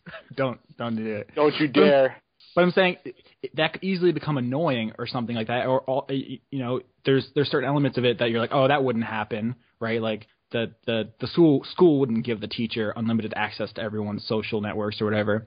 But in digital, there's a conversation on a William Gibson message board. I assume you've read Neuromancer, guys. Hell yes. They're talking about Neuromancer, and the one character says, or it's the one, poster on the forum says, oh, it's so unrealistic. Technology's never going to be like this. And the other character says, science fiction isn't about predicting the future. It's not a crystal ball. It's about using technology to explore human experience, which is like should be the tagline of Don't Take It Personally. Like they justify each other in a lot of ways, and I think you should play them probably back to back because of the way they handle all these things. They're not realistic, but they're enjoyable and they have stuff to say, even if you don't. You can be unrealistic and still investigate realistic themes, though. Yeah, as long as it rings emotionally true, I find that's the most important thing for a narrative-driven game. Obviously, there's like no gameplay, but the important thing is that you get the right feelings, the right ideas out of it. So yeah. So that's that game. I don't think I could be any more pleased with the way that turned out. I think all characters in video games should be gay from now on, just all of them. I'll get working on it. James is like, what about the dragons in Monster Hunter? Yeah.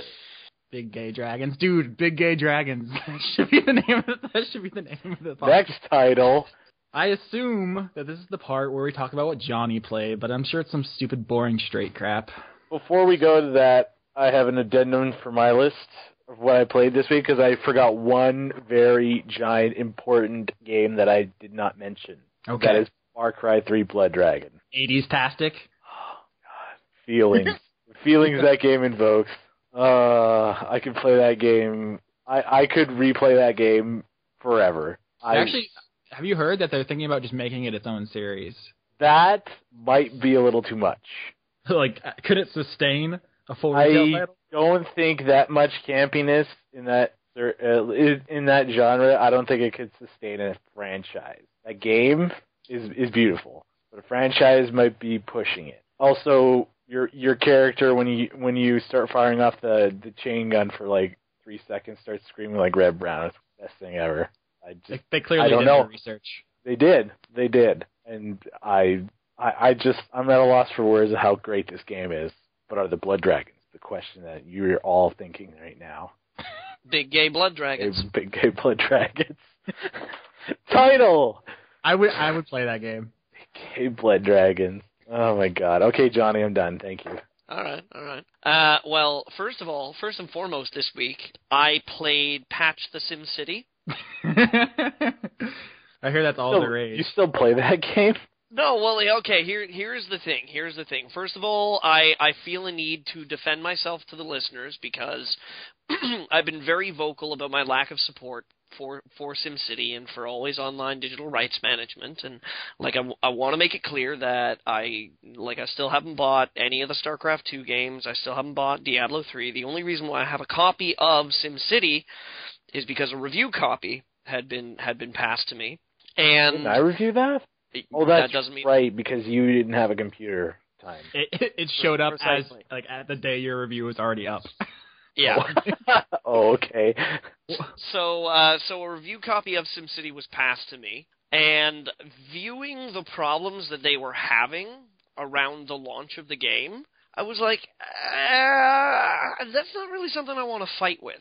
Because I know it sounds kind of weird for a guy who is primarily a PC gamer to say that when he wants to sit down and play a game, he doesn't want to fight to play that game. Because I know that people have this sort of like weird skewed idea of PC gaming that it's like every time you want to sit down and play a game, you have to update your drivers and then like set your sound card to IRQ7 and then CD / edit your config.sys and then Whoa! Get out of the '80s, man. Pour a beer into your tower and get it nice and loaded before you gently ask it if maybe it wants to go in the back room and play a little bit of Blood Dragon. Maybe get some flowers. Yeah. Get a movie. Yeah.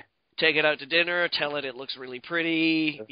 Buy it a dress. Doesn't look fat in the tower. Meet its mother. Yeah. It's not really like that. So I didn't really want to fight with SimCity. I didn't want to fight with the always online connectivity. I was still curious about the game. So this weekend I was like, you know what? I think I'm finally ready to give it a try. Because there have been some news about, SimCity patching and trying to get like cheetah speed back up. So I was like, okay, all right, maybe it's in a working condition at this point in time. Let's go for it. So I played Patch SimCity for probably the greater part of about 2 to 3 hours, actually. Because wonder of wonders, the way that Electronic Arts has managed to set up Origin's update system is just like... Applied logic? Yeah, that'd be the straight man way of saying it. Okay, how would the gay man say it? No, I mean straight man in like the classic vaudeville sense, where you got a straight man and then, a slightly more wry and off-the-wall character, if you will. Steam, on the other hand, you can kind of like leave running or, whenever you load it up, it's like, oh, hey, there's an update for this game. And it will just like start downloading this update for this game. And you're like, oh, okay. Origin will like keep all its updates in a bag. And, stand in the alleyway. Yeah. Like, hey, buddy, hey, do you want to play SimCity? And you're like, no, thanks. I'm totally knowledgeable of this because I played Mass Effect 3 multiplayer for, I don't know, a better portion of a year. So that's happened to me a lot. Yeah. So, basically when, you're walking down the street and you pass that alleyway and that guy in the dirty trench coat is all like, hey, buddy, do you want to play SimCity? And finally you're like, you know what? Yeah, I would like to play SimCity. He's like, okay. First download all these updates. And then it launches the game launcher. Because it's not enough that you have, Origin as your game launcher. No. The game itself has to have a specific launcher that, connects you to, your SimCity Facebook and gives you your friends' profiles. And there's, an update wall. And you can, I don't know, tie a bow on someone and be like, you're my bestest friend in the whole wide world, and then give them a T-Rex, and then have a picnic.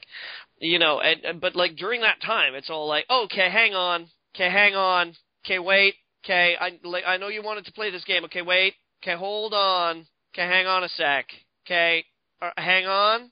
So, yeah, fucking Origin, man. Yeah. So I didn't actually get a chance to play SimCity, unfortunately. But let me tell you, I was riveted by Patch SimCity. It was the roller coaster experience of my week. Yeah. Did you enjoy the 5 minutes of I think it's about 2 minutes of looping audio? I turned my speakers down because I just couldn't deal with it. Yeah. But I did actually get to play some video games as well. Not just Patch. What the hell you say? Wait, no. I'm serious. Oh wait, I'm thinking this is Leon talking. I keep thinking it's Leon's the one that doesn't play games. Johnny plays games. I do play games sorry. when I get the chance. I apologize. It's all right. I don't mind being compared to Leon. His knowledge of film is enviable. In any case, I got to play System Shock 2 this week with a few friends. Now, when I say a few friends, rather than it being one game of System Shock 2 with a couple of friends, I got to play System Shock 2 with one friend a few times. So not like the same friend. What I mean is that I got to play like the first 3 hours of System Shock 2 with friend A, and then I got to play the same 3 hours of System Shock 2 with friend B, and then again with friend C. So I'm very, very acquainted this week with the first 3 hours of System Shock 2. So you got the tutorial down like no one's business, right? I skipped by the tutorials, man. I was like, I know what's going on. Fucking System Shock 2. Legit, yo. Is speedrunning a part of a game a thing yet? Because you could just submit that. There are. Yes. Actually, I'm pretty sure there are some games that have like a competitive speedrunning portion of it. System Shock 2, I hope, is not one of them, because it is a game that should be savored. Yeah. And it did get me, actually, it got me thinking about some interesting things about some cooperative multiplayer gaming experiences, and also just like online in general. Like I asked a question on my Twitter feed the other day that when is somebody going to make a survival horror game that actually implements voice comms as being a part of the gameplay? Not just in the sense that, like, you can talk to people using an in-game app, but that your characters can only hear each other when they're in close proximity to one another. Isn't that DayZ? That your voice... it is DayZ. DayZ. Sorry, DayZ. Haha, you said it right. Damn it! America wins. Harakiri. But like... DayZ is at this point in time, it's a mod. Yes. And there's a lot of things that it does that is constricted by the construction of Arma 2 specifically. I mean, we'll see what happens when DayZ adds its own release, but I'm so surprised that there aren't more horror games out there, or multiplayer games with a horror edge, that have not only just like localization in terms of being able to hear people's voices, but also using it against the players as a means of alerting enemies. Well, if you put it that way, how many horror multiplayer games do you know of that isn't DayZ? Well, there's Left 4 Dead 1 and 2. There's Killing Floor. There's Resident Evil. Okay. Left 4 Dead, maybe. Killing Floor, I doubt it, because I don't think that's what they're going with for that, because the zombies know you're there. Pointless to try and, like, stay quiet. I mean, I recognize that. I'm just saying is that these games, they do exist. They do, yeah. Do you guys remember that? Do you guys remember that one game? I think it was a horror game where you actually controlled the main character with your voice. No. That sounds vaguely familiar. I just looked it up. I think it's called Lifeline. Is that it? Lifeline. Heard of it. Yeah, its defining aspect. Its defining aspect is that the player controls the game entirely by using a microphone to speak commands to on-screen characters. Yeah. That must be awkward. I wonder how that works. It's a survival horror game for the PlayStation 2, and basically you are mission control for the characters, and you're like, look out, there's a monster, hide under there. Oh, that's yeah, I never got to play Lifeline. It says here under reception, Game Informer listed Lifeline among the worst horror games of all time. Yeah. So, yeah, I remembered it existed, and then I looked it up, and then I remembered why I forgot about it. So, yeah, continue. I'm pretty sure, like, 10 years ago. It was made in January 30th, 2003 in Japan. 10 years ago? Yeah, the technology probably didn't didn't meet the aspiration. Yeah. I remember before it came out, I remember hearing about it and being like, oh, that's a super cool idea. And then it just kind of disappeared, I guess, because it sucked. Well, it made me curious at least, anyways, because there are some things that System Shock 2 does in its multiplayer, and this is one of the things that there's a lot of people who don't even know that System Shock 2 actually had multiplayer, because it was a patch that was released after the closure of Looking Glass Studios. It's kind of like one last hurrah. It was something they always planned to do, but then LGS went down before they had a chance to release it officially, and then it just came out. Pardon me. But both the Good Old Games version and the version that just released on Steam have the multiplayer patch integrated into them.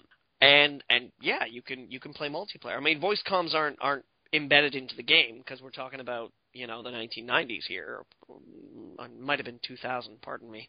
But they do a lot of, like, interesting things in terms of encouraging, like, there are some heavy RPG elements in System Shock 2, in terms of, what branch of the military you decide to join and what abilities that winds up giving you, and over the course of the game you get to upgrade your abilities, using these like cyber modules that get awarded to you when you complete quests or when you forage around and find them.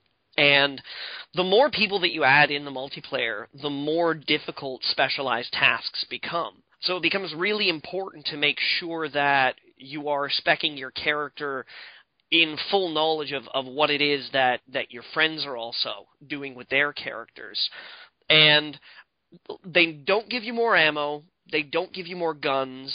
There's no extra health or anything like that. So at certain points in time during the course of the game, it becomes a real brain twister to determine who gets what and who goes where. For a good period of the time when I was playing on the weekend with friends, I was not armed with anything more sophisticated than a wrench. Because a lot of the guys, at least two of the guys that I was playing with on the weekend, it was their first time that they had ever played System Shock 2, and they were like, I think I'm just going to shoot things. And I'm like, okay, well, you're going to need me to supplement your abilities then, so I will do this instead. So I'm like handing ammo and handing guns off to these guys and taking care of their weapons and breaking into things and unlocking stuff and all of this. But then as soon as a monster appears out of nowhere, I'm like, oh shit! And would have to run because I wasn't capable of dealing with it. So it feeds people into these roles that kind of amplify the atmosphere of the game. I don't know. I find it difficult to really lock down in terms of being able to describe it properly. But it did make me wonder. There are things that this game does so well for a game that's 10 plus years old that so many games have been trying to do since then that just don't manage it. Video game design is a dying breed. So yeah, I got to play a lot of System Shock 2. Just totally brilliant. You've got no excuse not to buy it. I mean, it's $8 on Steam. I think it's on sale on GOG.com right now too. So if you want the DRM free version or you want the Steam version for whatever's your poison, it's a brilliant experience. And don't listen to Austin, who dismisses it out of hand, because he seems to think that the only reason why people like it is because of nostalgia. I never said that. System Shock? Because he's wrong! All I ever said was that people who are super elitist about it because they're like, oh, I played BioShock back when it was called System Shock 2. Oh, let me adjust my monocle. That's the kind of people that annoy me. All right. Okay, that's fine. All right. They're all good, except for BioShock 2. Yeah, I didn't like BioShock 2 very much. I also played... What else did I play? Actually, I played a little bit of FIFA. I got some FIFA in. FIFA 13. Oh. Did you kick the ball? I did. I kicked the ball to another guy who kicked the ball to another guy who kicked the ball who took a dive and got a yellow card. It's pretty good though, isn't it? I'm enjoying it. I really like it. It has been a long time since I played a sports game, and FIFA, I'm just kind of I'm plugging in once a week or something like that, and I just playing a match, just being whee! It's fun, I really like it. I'm probably not going to buy FIFA 14 because there's no reason to. You only need one of those every couple of years. Yeah, I feel every 5 or 6 years, it's sort of maybe, okay. It's how do you find soccer further? Yeah, it's they've got a what's the word I'm looking for? Physics. Engine. Yeah. And player likenesses and things like that. It's weird seeing myself out on the pitch. That's kind of strange because actually FIFA 13's the first time that I've been able to use their weird, use your face in the game thing. Is what? Oh, a striker. That's all. Everyone wants to be the striker. Well, I mean, it's a video game, right? Did you guys see where I tried to put Garrus into Madden? What? In my Madden review, I was talking about the game face thing that EA has where you can import your face into the game. I took screenshots of me trying to get it to accept Garrus Vakarian from Mass Effect. Did it? No. Well, here's what it does. I figured it out. Is it basically just takes the facial dimensions of the picture that you put into it and then does that with the skin tone and stuff you pick. So it won't actually take the Turian skin texture. You heard it here first, people. Madden Racist Centurions. Well, Even though technically, they're owned by the same company. technically, they heard it when I wrote that review a long time ago. I doubt you guys read my Madden review, but No. Sorry, I buddy. can't say that I did. I'm pretty excited about the new one because fuck it, you guys don't care. Never mind, keep going. I played. What else did I play? I played something else this week. Geez. I played a little bit of Skyrim. I'm still sort of like plugging away at that, trying to work my way to the DLC. I still haven't played any of the Skyrim DLC. I'm just waiting for okay, there's going to be a Game of the Year edition with everything included sometime. Just waiting for that. Yeah. Jedi Outcast. That's what I played. Wow. Yeah. Wow. Actually, I played a couple of things. Actually, now that I think about it, yeah, I played some Jedi Outcast because I did Thumb Wars with Sean the other day, and we were talking about Electronic Arts getting their hands on exclusive Star Wars licenses, and and we spent a good hour or so like geeking out about old LucasArts releases and like how. Yeah, Full Throttle, Grim Fandango, Monkey Island 2, like X-Wing, TIE Fighter, the whole gamut, pretty much. And it kind of gave me, like, the old school LucasArts itch, and I was like, God damn it, man. I need to cut some shit up as a Jedi. And so I decided to play some Star Wars Jedi Knight 2, Jedi Outcast, which I still maintain I think is the best Jedi game that has been released to date. I've always objected to when I say the best Jedi game, what I mean is that it adequately gives you all of the tools to be a Jedi and use them in real time. Like, I mean, I love the Knights of the Old Republic series. I do absolutely. Yeah, that's what I was going about. But the thing is that they're not really good Jedi games because the combat doesn't actually lend itself to being like, I'm swinging a lightsaber. Like you click on enemies and you're sort of like, attack! What would I? And then you're just messing around with special abilities. Yeah. But like Jedi Outcast, you're actually like, oh no, this is on, Yeah. and you like. Yeah, that's why I said. That's why I went. Oh, okay. When you said action, like real time stuff, you'd be right. Yeah, and the reason why, like, I one of the reasons why I hated The Force Unleashed so much, I never played the second one, but one of the reasons why I hated The Force Unleashed so much is that immediately out of the gate, they try to give you this, like, sense that you were super OP. It's like, wow, you were, like, the most powerful Jedi ever.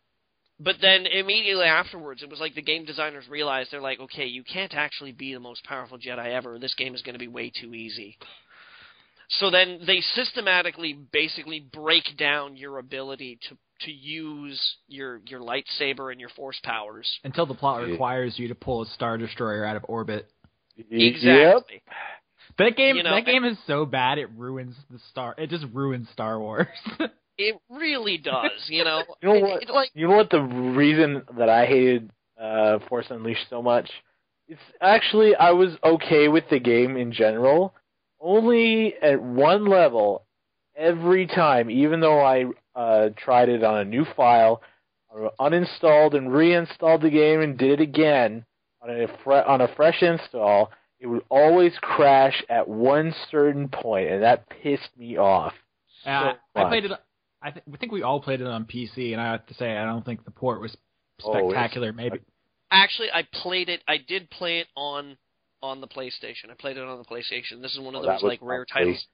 No. Like, no, it still sucked. Oh wow. Well, no, it still sucked. They're actually the bit where he pulls the Star Destroyer out of the sky. I got hit by this like weird rare bug, where it was like he couldn't pull the Star Destroyer out of the sky.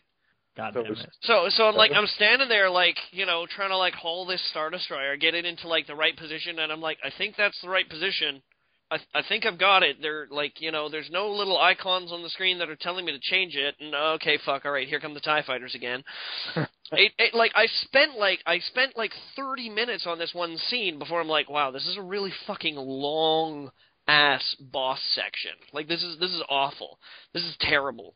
Yeah, And I gave it's supposed to be like the coolest moment in the game, but it's like easily the most laughable, terrible thing, even when it's not bugged. It was fucking terrible, and but it was bugged for me, which Exactly. made it like twice. It was twice terrible. It was terrible to a factor. Like it was exponentially terrible.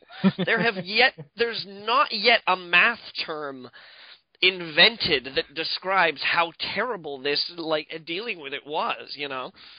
And but my biggest problem with it was like, be a Jedi who's badass, but not that badass because that would make the game easy. And I hate it when a game gives you amazing powers and it says you can do all this amazing stuff except not here. And that was the Force Unleashed, top to bottom. It was like, you can do amazing stuff except not here. But Jedi Outcast, there was no point in time where it was like, you can't use Force speed right now.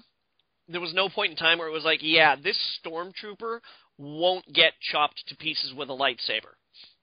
There were times where you like run up against other Jedi with lightsabers, and it's like, fuck yeah, let's have a fucking fight. But as soon as you tagged that Jedi with a lightsaber, an arm comes flying off, they scream, they die, and you're like, yeah, I'm a Jedi. It's unfortunate that the fiction doesn't lend itself particularly well to video games, I feel. But that's the thing, is that I feel like Jedi Outcast did it well. That's commendable in and of itself, I imagine. Absolutely. You know, like that's a hurdle that has stymied so many game developers, like after the fact and probably before. You know, like being able to come. It's the same thing with Superman. Like, you know, you can't really like make a Superman game. It's tough to do, and it's not that you can't. It's just that it requires so much lateral thinking. It requires a game design that you can't sleep your way through. You need to sit down and say, okay, how are we going to do this? It's probably just more work than most developers are worth putting. You know, to think it's worth putting into it, or even capable. I mean, we do. No, I'm dead serious. We have to come to the fact that mediocrity is a thing, and that as much as we love video games, because we love video games, we are very biased by them. You know, like we're more inclined to like a video game because we love playing video games. But that doesn't mean that all good video games are really good video games. It just means that we're kind of predisposed to like them, and they come to us, and we're like, yes, this is a video game. I love video games. It's why I've always objected to reviews saying things like, well, if you love RPGs, then you should play an RPG, because this RPG is RPG-ist. You know, it's a cop-out. And we do need to come to the conclusion that it's a creative-heavy industry, and there's really not a lot of really great creative people out there.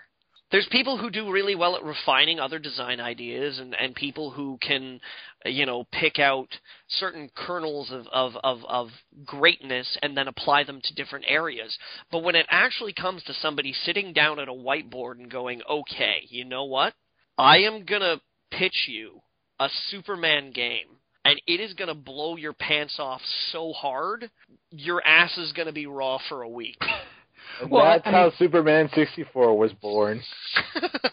Well, yeah, I mean, that's because so many game designers are coming up now, and the skills they're learning is, here's how you make a good modern military first-person shooter. Here's how you make an indie retro platformer. Here's how you make, you know what I'm saying? They're not learning, or at least not being, there's no incentive to learn to think outside the box.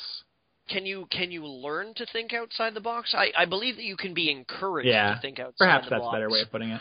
But I think that there's, like, having an actual inherent talent is something, and I do agree with you, Austin. I do agree that having inherent talent is probably something at this point that the industry crushes. It's not profitable, usually, so it's not really interested in it. I don't even believe that it's not necessarily profitable, but I see it as something that isn't sought out. It's just, it doesn't have a high market value. It's not even, again, like, you know, I don't think it's necessarily a case of having a high market value. The thing is that I don't think it mixes with business expectations. Let's put it that way. I think that people are saying, well, you know, We could try this, and it might be good, but we know for a fact that this is gonna be good. You know, and it zooms out, and it's the pitch meeting for Homefront. exactly.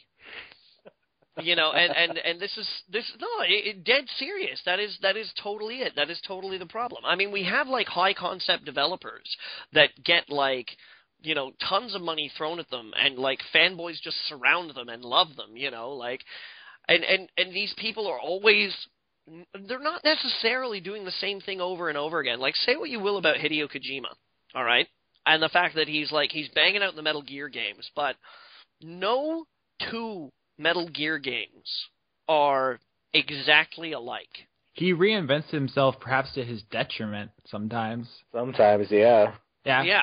I say, yeah, like I'm agree with you there. Say what you want about the overall quality of all the things he's ever put out. The world would be a far less rich place without him. So to get back to my previous point here, I don't really believe that creativity is not a market asset. I think the problem is that you can't predict what creativity is going to do, and it's that fear of unpredictability that businesses shy away from. Because everybody's got it in their heads right now that we live in this age where it's like, oh, nobody's spending any money. It's that economy, you know? Where I really do believe that if you come to the table with the right product and you demonstrate to people that you have the right product and it's a new look and it's a novel idea and it looks fresh and it looks interesting and you can't get it anywhere else, that people are going to lay their dollars down for that product. I have a bridge to sell you. Yeah. Because every day that passes, the more I look at firing indie developers or new concepts of games. Well, part of the problem, James, is that the quote-unquote indie developer scene is now like its own subgenre. Pretty much.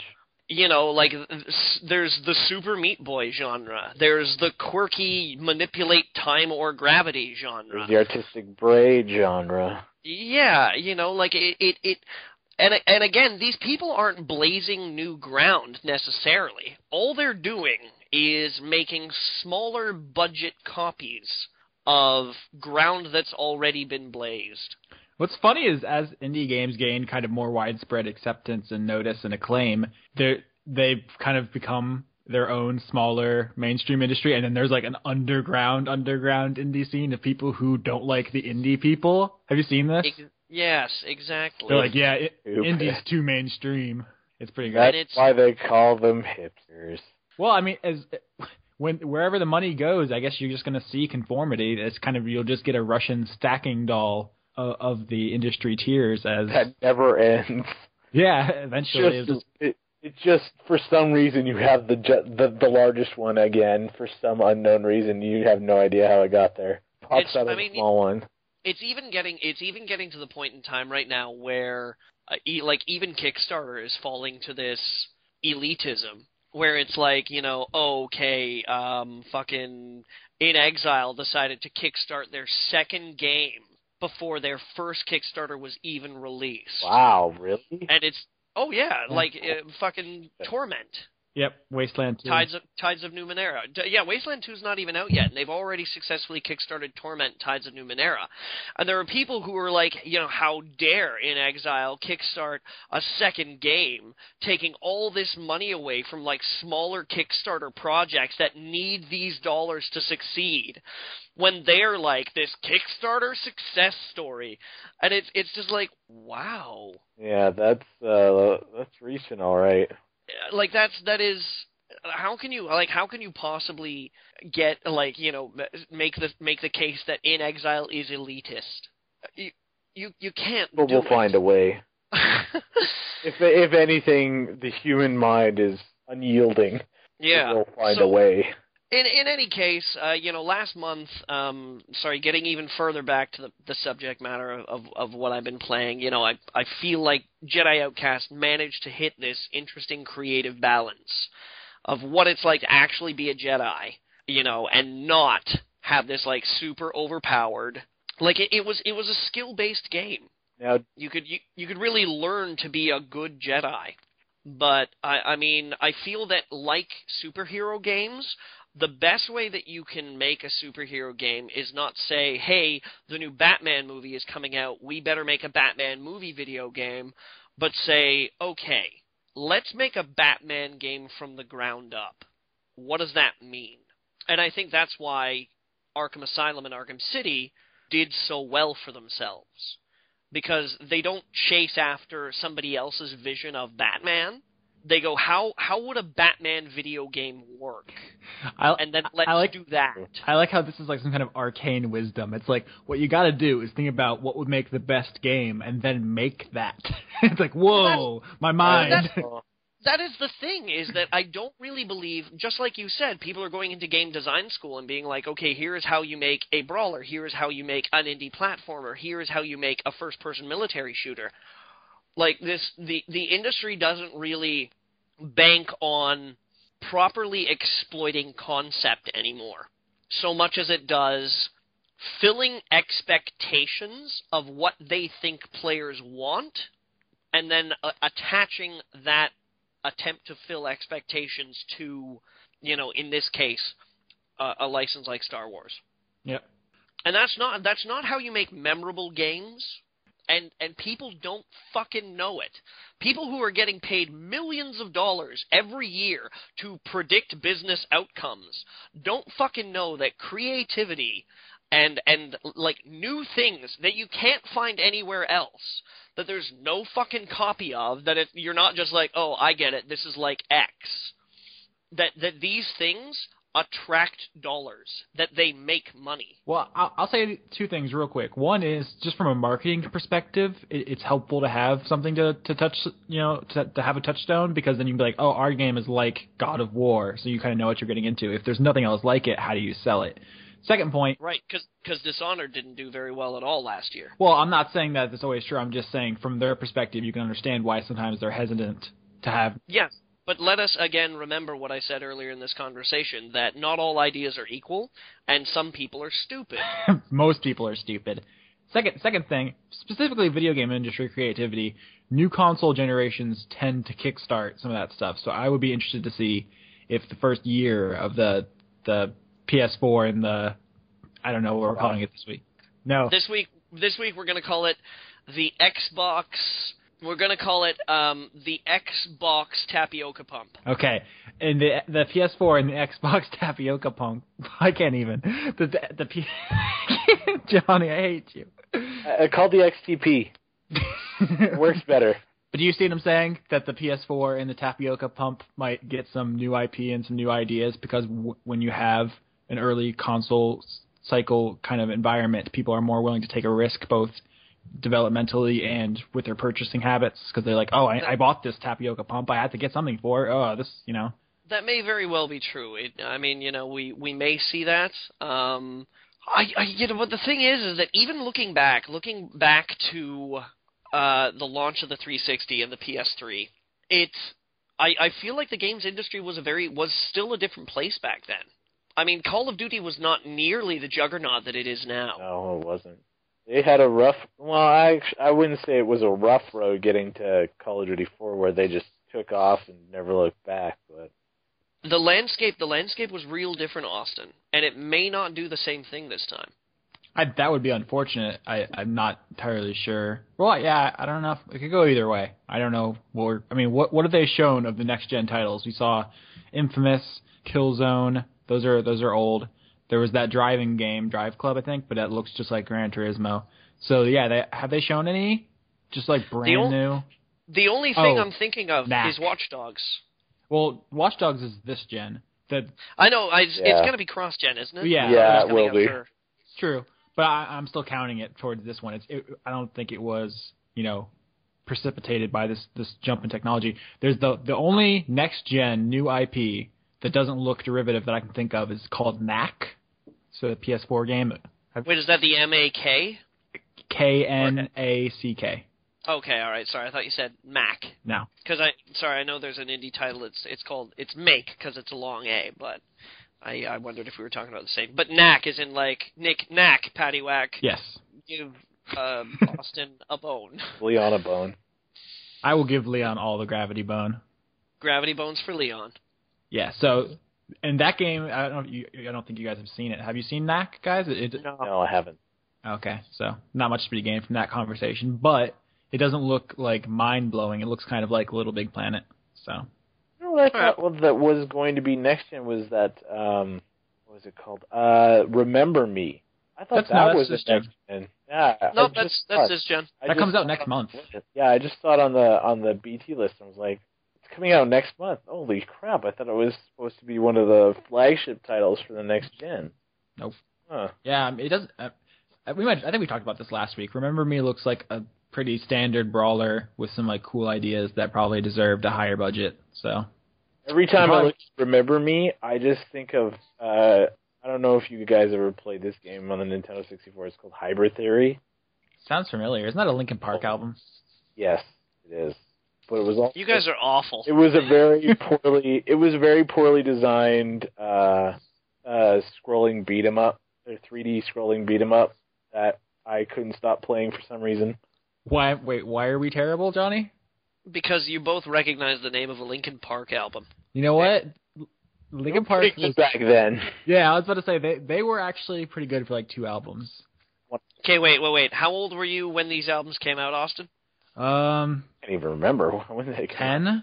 James, how old were you when these albums came out? I'm checking when they came out. I honestly can't even remember. It came out in 2000. I was 10. That's just 13 years ago. I was 15, 16. Okay, that explains it. Actually, it was before my birthday, so I would have been 9. Wait, 2000 I was 16. Yeah, that explains it. Does it? Yeah, because Johnny was spared. Well, Johnny was like 25, so he's looking down at us with on his rocking chair and shotgun. I can't help it. Can't help it if you're wrong. Get off my land! But Paul, I'm your son! No son of mine trespass on me! No son of mine, listen to Linkin Park. Have you guys been...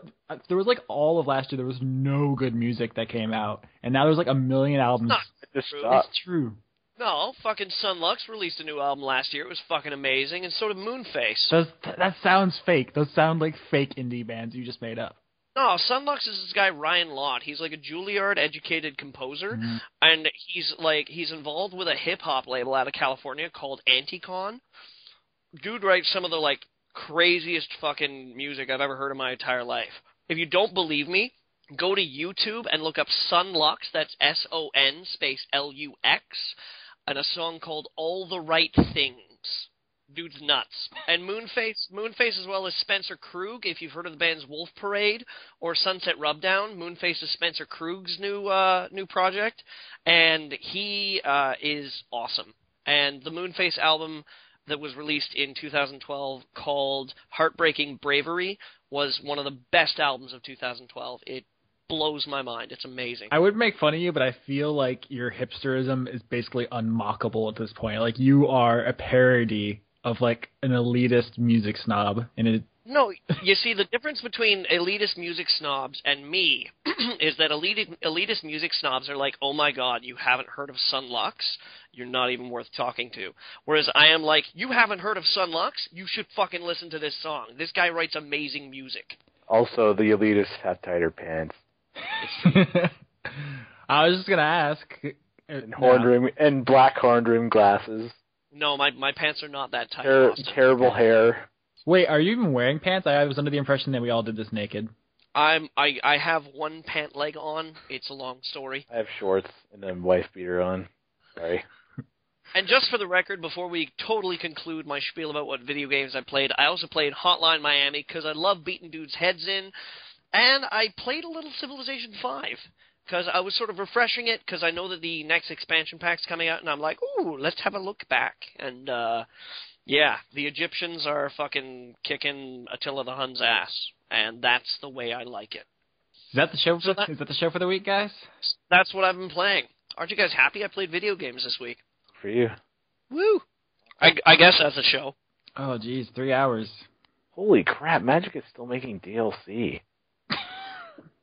I'm just looking over my Steam and I'm like, Magic is still making DLC? People still buying this garbage? It's just like multiplayer maps. Yep. Oh my goodness. I would accuse you of being off topic, but we never have a topic. Right. So, Johnny, Yo. do you want to talk about McDonald's? Next week, Fuddruckers. Because it's fun to say. Fuddruckers. I've heard of that. I've never seen one. Yellow. That's what I always associated with Fuddruckers, is mellow yellow in arcades. I just like to say it. I've actually never been in a Fuddruckers. Yeah. I just like to say Fuddruckers. That was where I usually wanted to go for my birthday when I was like 8 to 12 years old. Fuddruckers. Tapioca Fun pump.